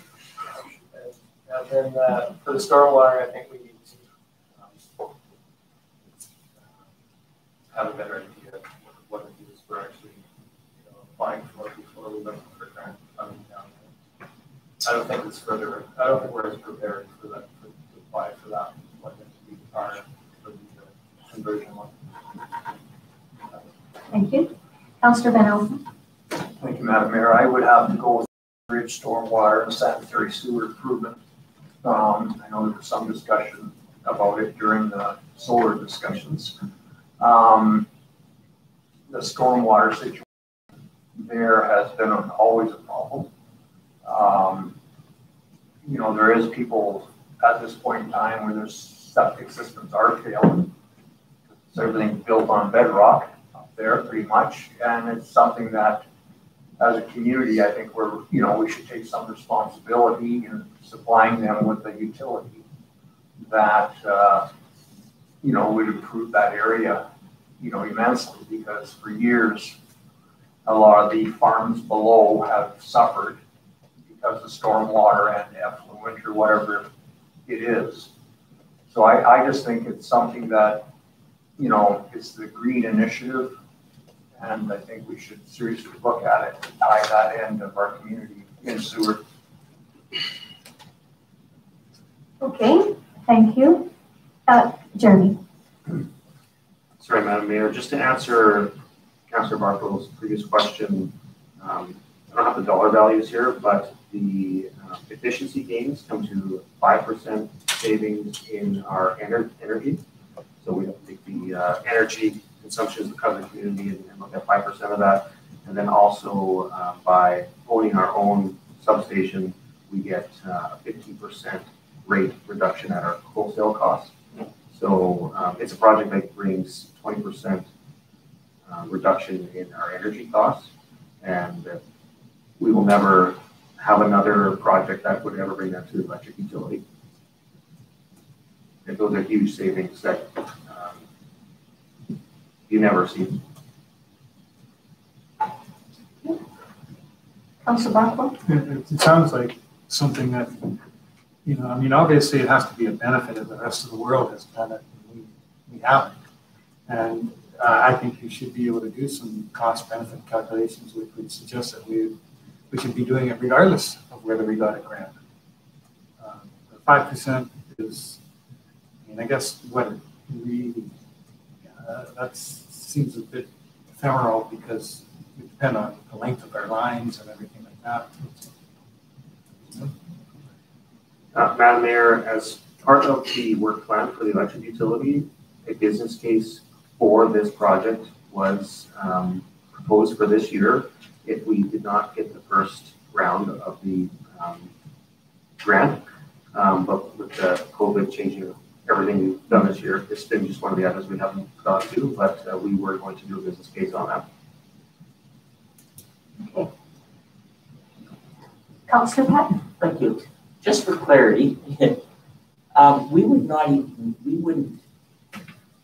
see the benefit of the 9%. We wouldn't see the benefit of this 5% nor the 15% until the substation is constructed.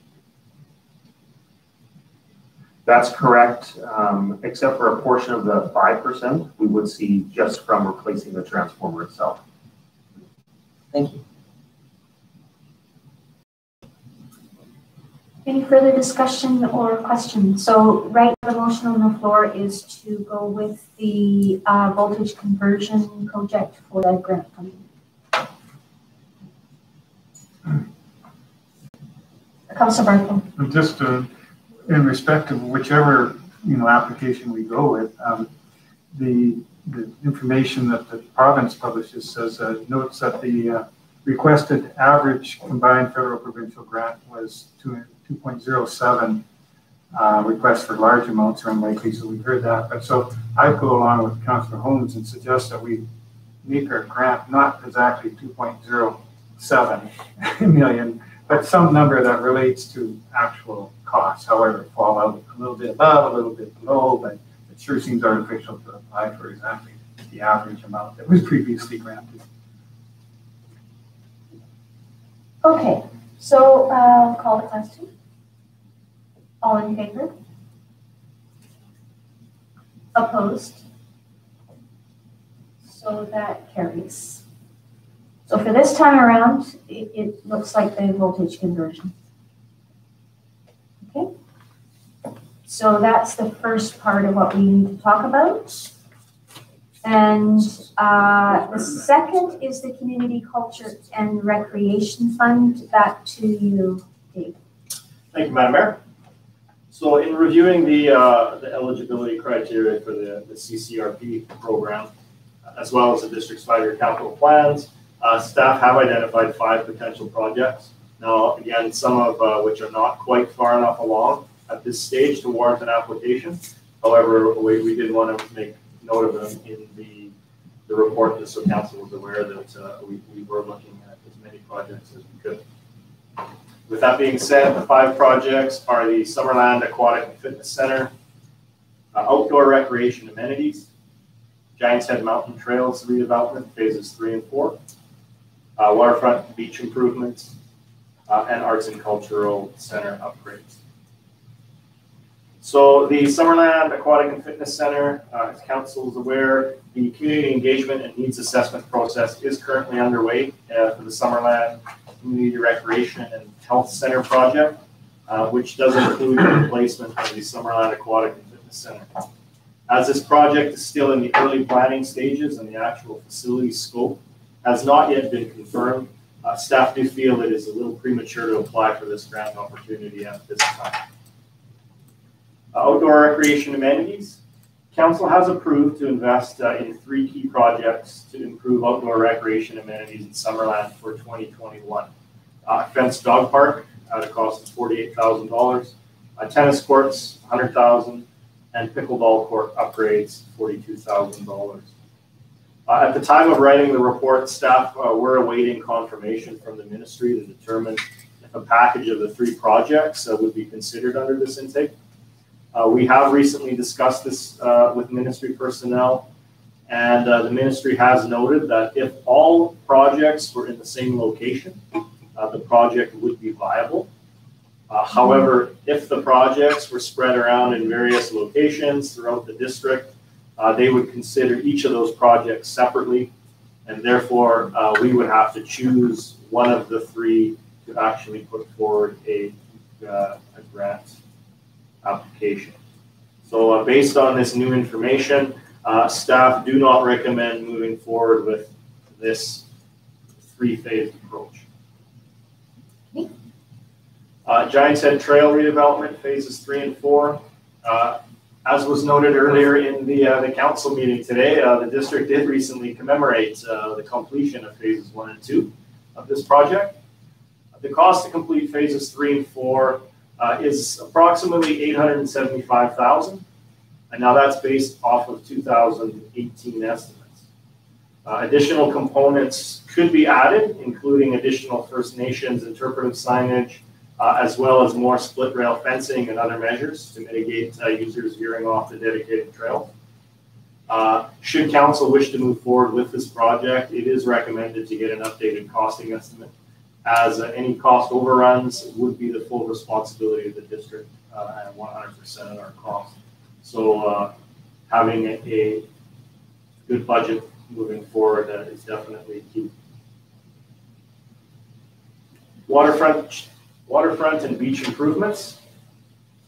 So the district has budgeted $35,000 for a waterfront concept plan in 2021. 10,000 of that is being funded through UBCM. Now this plan will bring forth, we hope will bring forth recommendations and potential capital projects that will help shape our waterfront for future years. It's extremely unlikely that sufficient information can be gathered quickly enough to put forward a comprehensive plan that would meet the requirements of the grant program. So at this point in time, we are not recommending to move forward with that, as there are no direct capital projects that have been linked to this plan. And I think this is the final one. Yeah. The final one with the Arts and Cultural Center upgrades.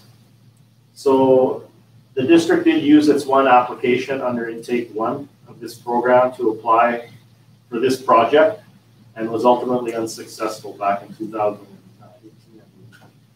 One of the requirements of the grant was that funds could not be spent until such time as funding decision was made. And as council is aware, there were significant delays in announcing a funding decision, which did put the project significantly behind in construction. Now the combined project has been split in the 2020 budget, where the museum now has been allocated $185,000 to replace the existing roof and HVAC units. And the Arts and Cultural project has been budgeted at $383,675, of which the district's share is $250,000, with the remainder coming from, there's a $20,000 Rick Hansen grant and funding still allocated from the Arts Society as well, from their gaming grant. So to limit additional delays to this project, staff are not recommending that an application be used on this project. And that concludes my report, Madam Mayor.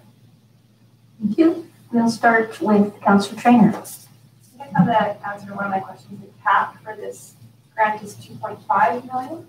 Is that right? That is correct, okay. Madam Mayor. Were playgrounds considered at all as an option? Madam Mayor, playgrounds were not considered. And the manager of recreation is not here, so I can't actually tell you why they were not considered, but they were not considered. That was just one of my questions. Would you like them considered? Well, I actually think my support would be behind number 3, the Giants Head Mountain Trails redevelopment, because I really feel like even though phases 1 and 2 are finished, I really feel like that mountain is not done yet. Like there's stuff that still really needs to be done, like additional signage to keep people from going off the trails, and the work that's been done in phase 1 and 2. Some of it I feel might be in jeopardy if we don't finish what we started there. So it would be nice to know why playgrounds weren't here, but I do think number 3 is our best bet for this grant application. That's it. Okay, does any, Mr. Svetlechny. Technology is a wonderful thing. I just got a message from our recreation manager, and we are waiting for the memorial master plan prior to looking at any of the playgrounds. Okay, so that's why they weren't considered. Okay, thank you. Councillor Carlson.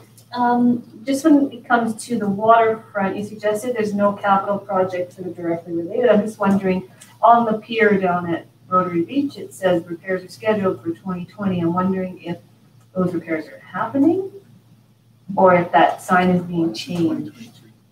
Did you change the sign? The Director of Works is telling me that that's been amended to 2023. So we're not in a hurry now to fix the pier because it's not going to collapse. Good news.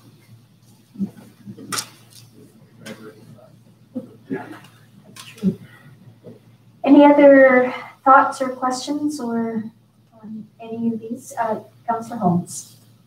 I agree with Councillor Trainer. I think we get our biggest bang for our buck with the trail, and if it it takes as long as the last announcement to take, it's not going to be a huge setback to all the other projects that we have on the go. So I would support what you're trying to say. Councillor Carlson. Yeah, just further to it, I think that in COVID times, then perhaps projects that encourage being outside and give that space will be more likely perhaps to be successful, because we don't necessarily want to build a whole bunch of things that people won't be able to use if this continues for too long. Smoke aside, right?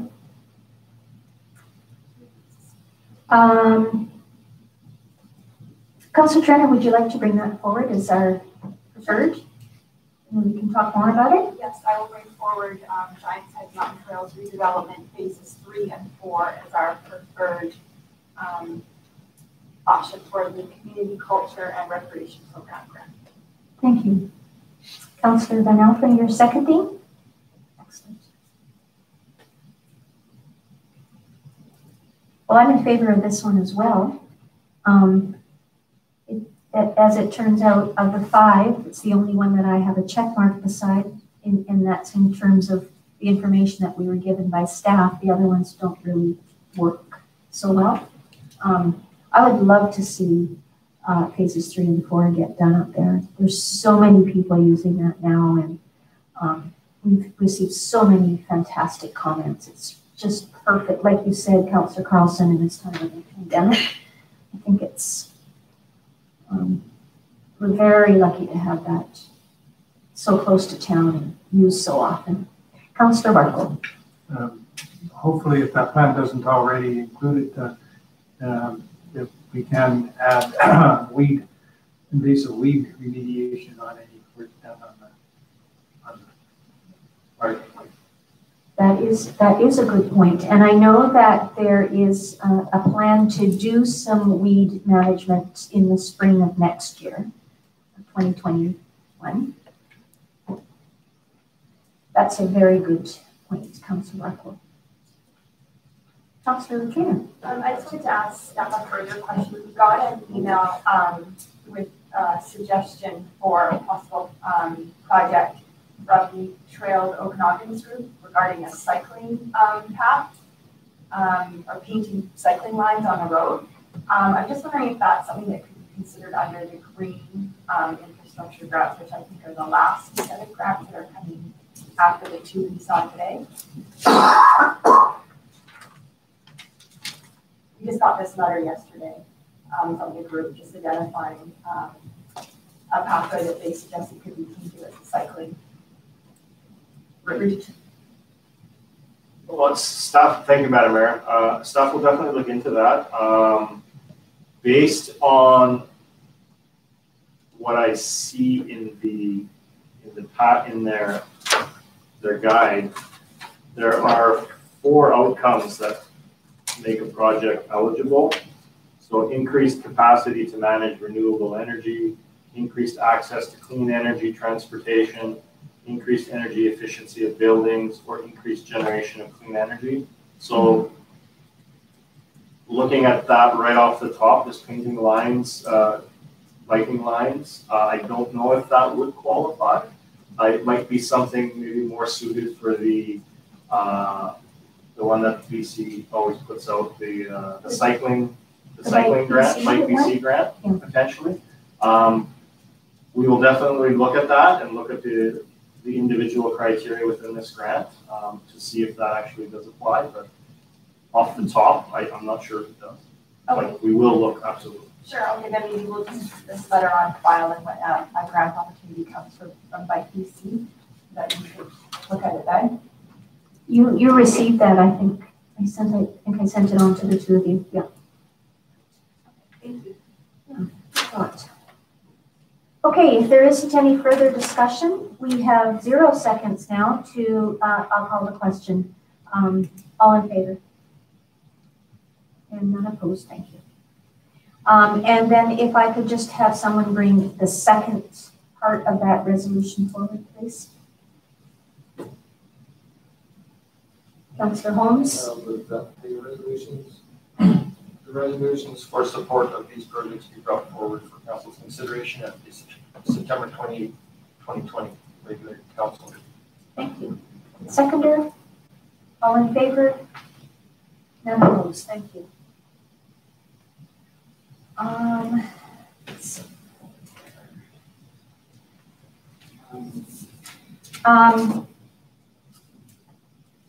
So we're past the 4 o'clock time. Do we have anybody on the line? Because this is the last thing that we have to go through. You have no one registered, Madam Mayor. You could just ask the question. If there is anybody on the line. Okay, is there anybody on the line waiting to speak to item 9, public or media comment period? Yeah. Oh, yes, there is. Please introduce yourself and state your address, and then away you go. Sorry, we have an echo happening just one moment. Is that better? Yes. Okay. It's Michael Dyson again for the Vista. Unfortunately, we were not given a second chance to speak after the council did have their discussion, and there was some misinformation floating around the room that we would like to correct. Please go ahead. Okay. It was, I believe it was Councilmember Trainer that was asking for some kind of a plan for replanting of trees if the unemployed trees were removed. That plan was submitted to the municipal works yard. So I'm very surprised that it's not part of the package that's in front of you today, because it was definitely requested and it was given to municipal works. So we would like to make a point of pointing that out, that it is already there. Secondly, I believe it was Council Member Holmes that was making comments that the assessment report doesn't indicate damage, when in fact it certainly does on page 2. And if I can read from it, it says that these trees in a stressed environment, such as limited root space, will be more susceptible to an increase of annual dieback. So the tree does suffer by the lack of room to grow. These trees were ones that were suggested by the district horticulturalist on the replanting trees. So the horticulturalist has already met with 2 members of council to go over these different tree options. So, from our perspective, it's already been approved by them as to which trees are able to go back. The London plane tree can grow up to 90 feet tall, and it needs a 70-foot canopy. And it states in the report that most urban residential areas do not provide the room below for roots and the subsequent concrete and asphalt heaving, which will occur as the tree matures. Sorry. And the summary on page 2 says that as the trees mature, root problems become obvious. Walkways become cracked and rise up, which the sidewalks are doing. Streets buckle, and even structural walls become compromised, which again in the report, the wall is showing fractures and cracks. In this case, the conclusion for the removal prior to structural damage is a valid management choice based on the species of tree and the soil volume that is available there. So, I do understand as we're listening here online and seeing you guys have made motions and defeated the removal of these trees based on information that is not fully readily to you, but we did provide to municipal works. So we are hoping that you guys can reconsider this motion to remove the trees, and to add a little bit more to Councilmember Van Alphen when he was making comments that the Strata is willing to pay a sizable sum of money in order to help alleviate this damage and future damage. That approval is now within the year 2020. If we do not get the approval from you guys to remove these trees, we have lost our window of approval based on our previous AGM. So we basically have just over $30,000 to $35,000 sitting here waiting to do this. And we really hope you can reconsider the proposal to remove these trees. Thank you for your Because comment. we want to put something back. Mr. Dyson, thank you for your comments. You're well over the 2 minutes. If I could just point out that it's process that you would not have the opportunity to speak again when council is having the discussion. I just wanted to point that out. I also wanted to mention that although we haven't seen the plans, we know that they were submitted to district staff because district staff told us that they had the plans. And I think that maybe you misspoke accidentally, of course, when you mentioned that 2 councillors have been over the plans with you. I think you meant 2 staff have been over the plans with you. And fourth, if you would like council to reconsider, you have 30 days to make that formal request. Are you there still? Yeah, we're here. Okay, so if you would like to make a formal request, you can send that request to the corporate officer and we can reconsider this within 30 days. So you can make that decision. Can I ask why that proposed tree replacement trees were not part of the package? Because member trainer was asking for that, which is completely reasonable, but it was already submitted. Well, that information should be in front of council today. We're not going to debate this, but that would be, that's an operational matter. So that's why it didn't come to council, because that wasn't what we were discussing. We were discussing exactly what you had asked for about the removal and replacement of the existing boulevard trees. So I'm sorry. Well, forgive me for asking. The conference is now in lecture mode. Madam Mayor, if you would like to continue to speak, we definitely can. Okay. Are you still there, Mr. Dyson? The conference is no longer in lecture mode. Yes. Thank you. Thank you. So please, again, Mr. Dyson, if you would like to have a reconsideration by council, please make that request to the corporate officer at summerland.ca. And you must do that so that it's reconsidered within 30 days. Okay. Okay? Thank you. Thank you. Are there any other, I guess, is there anybody else on the line that would like to speak?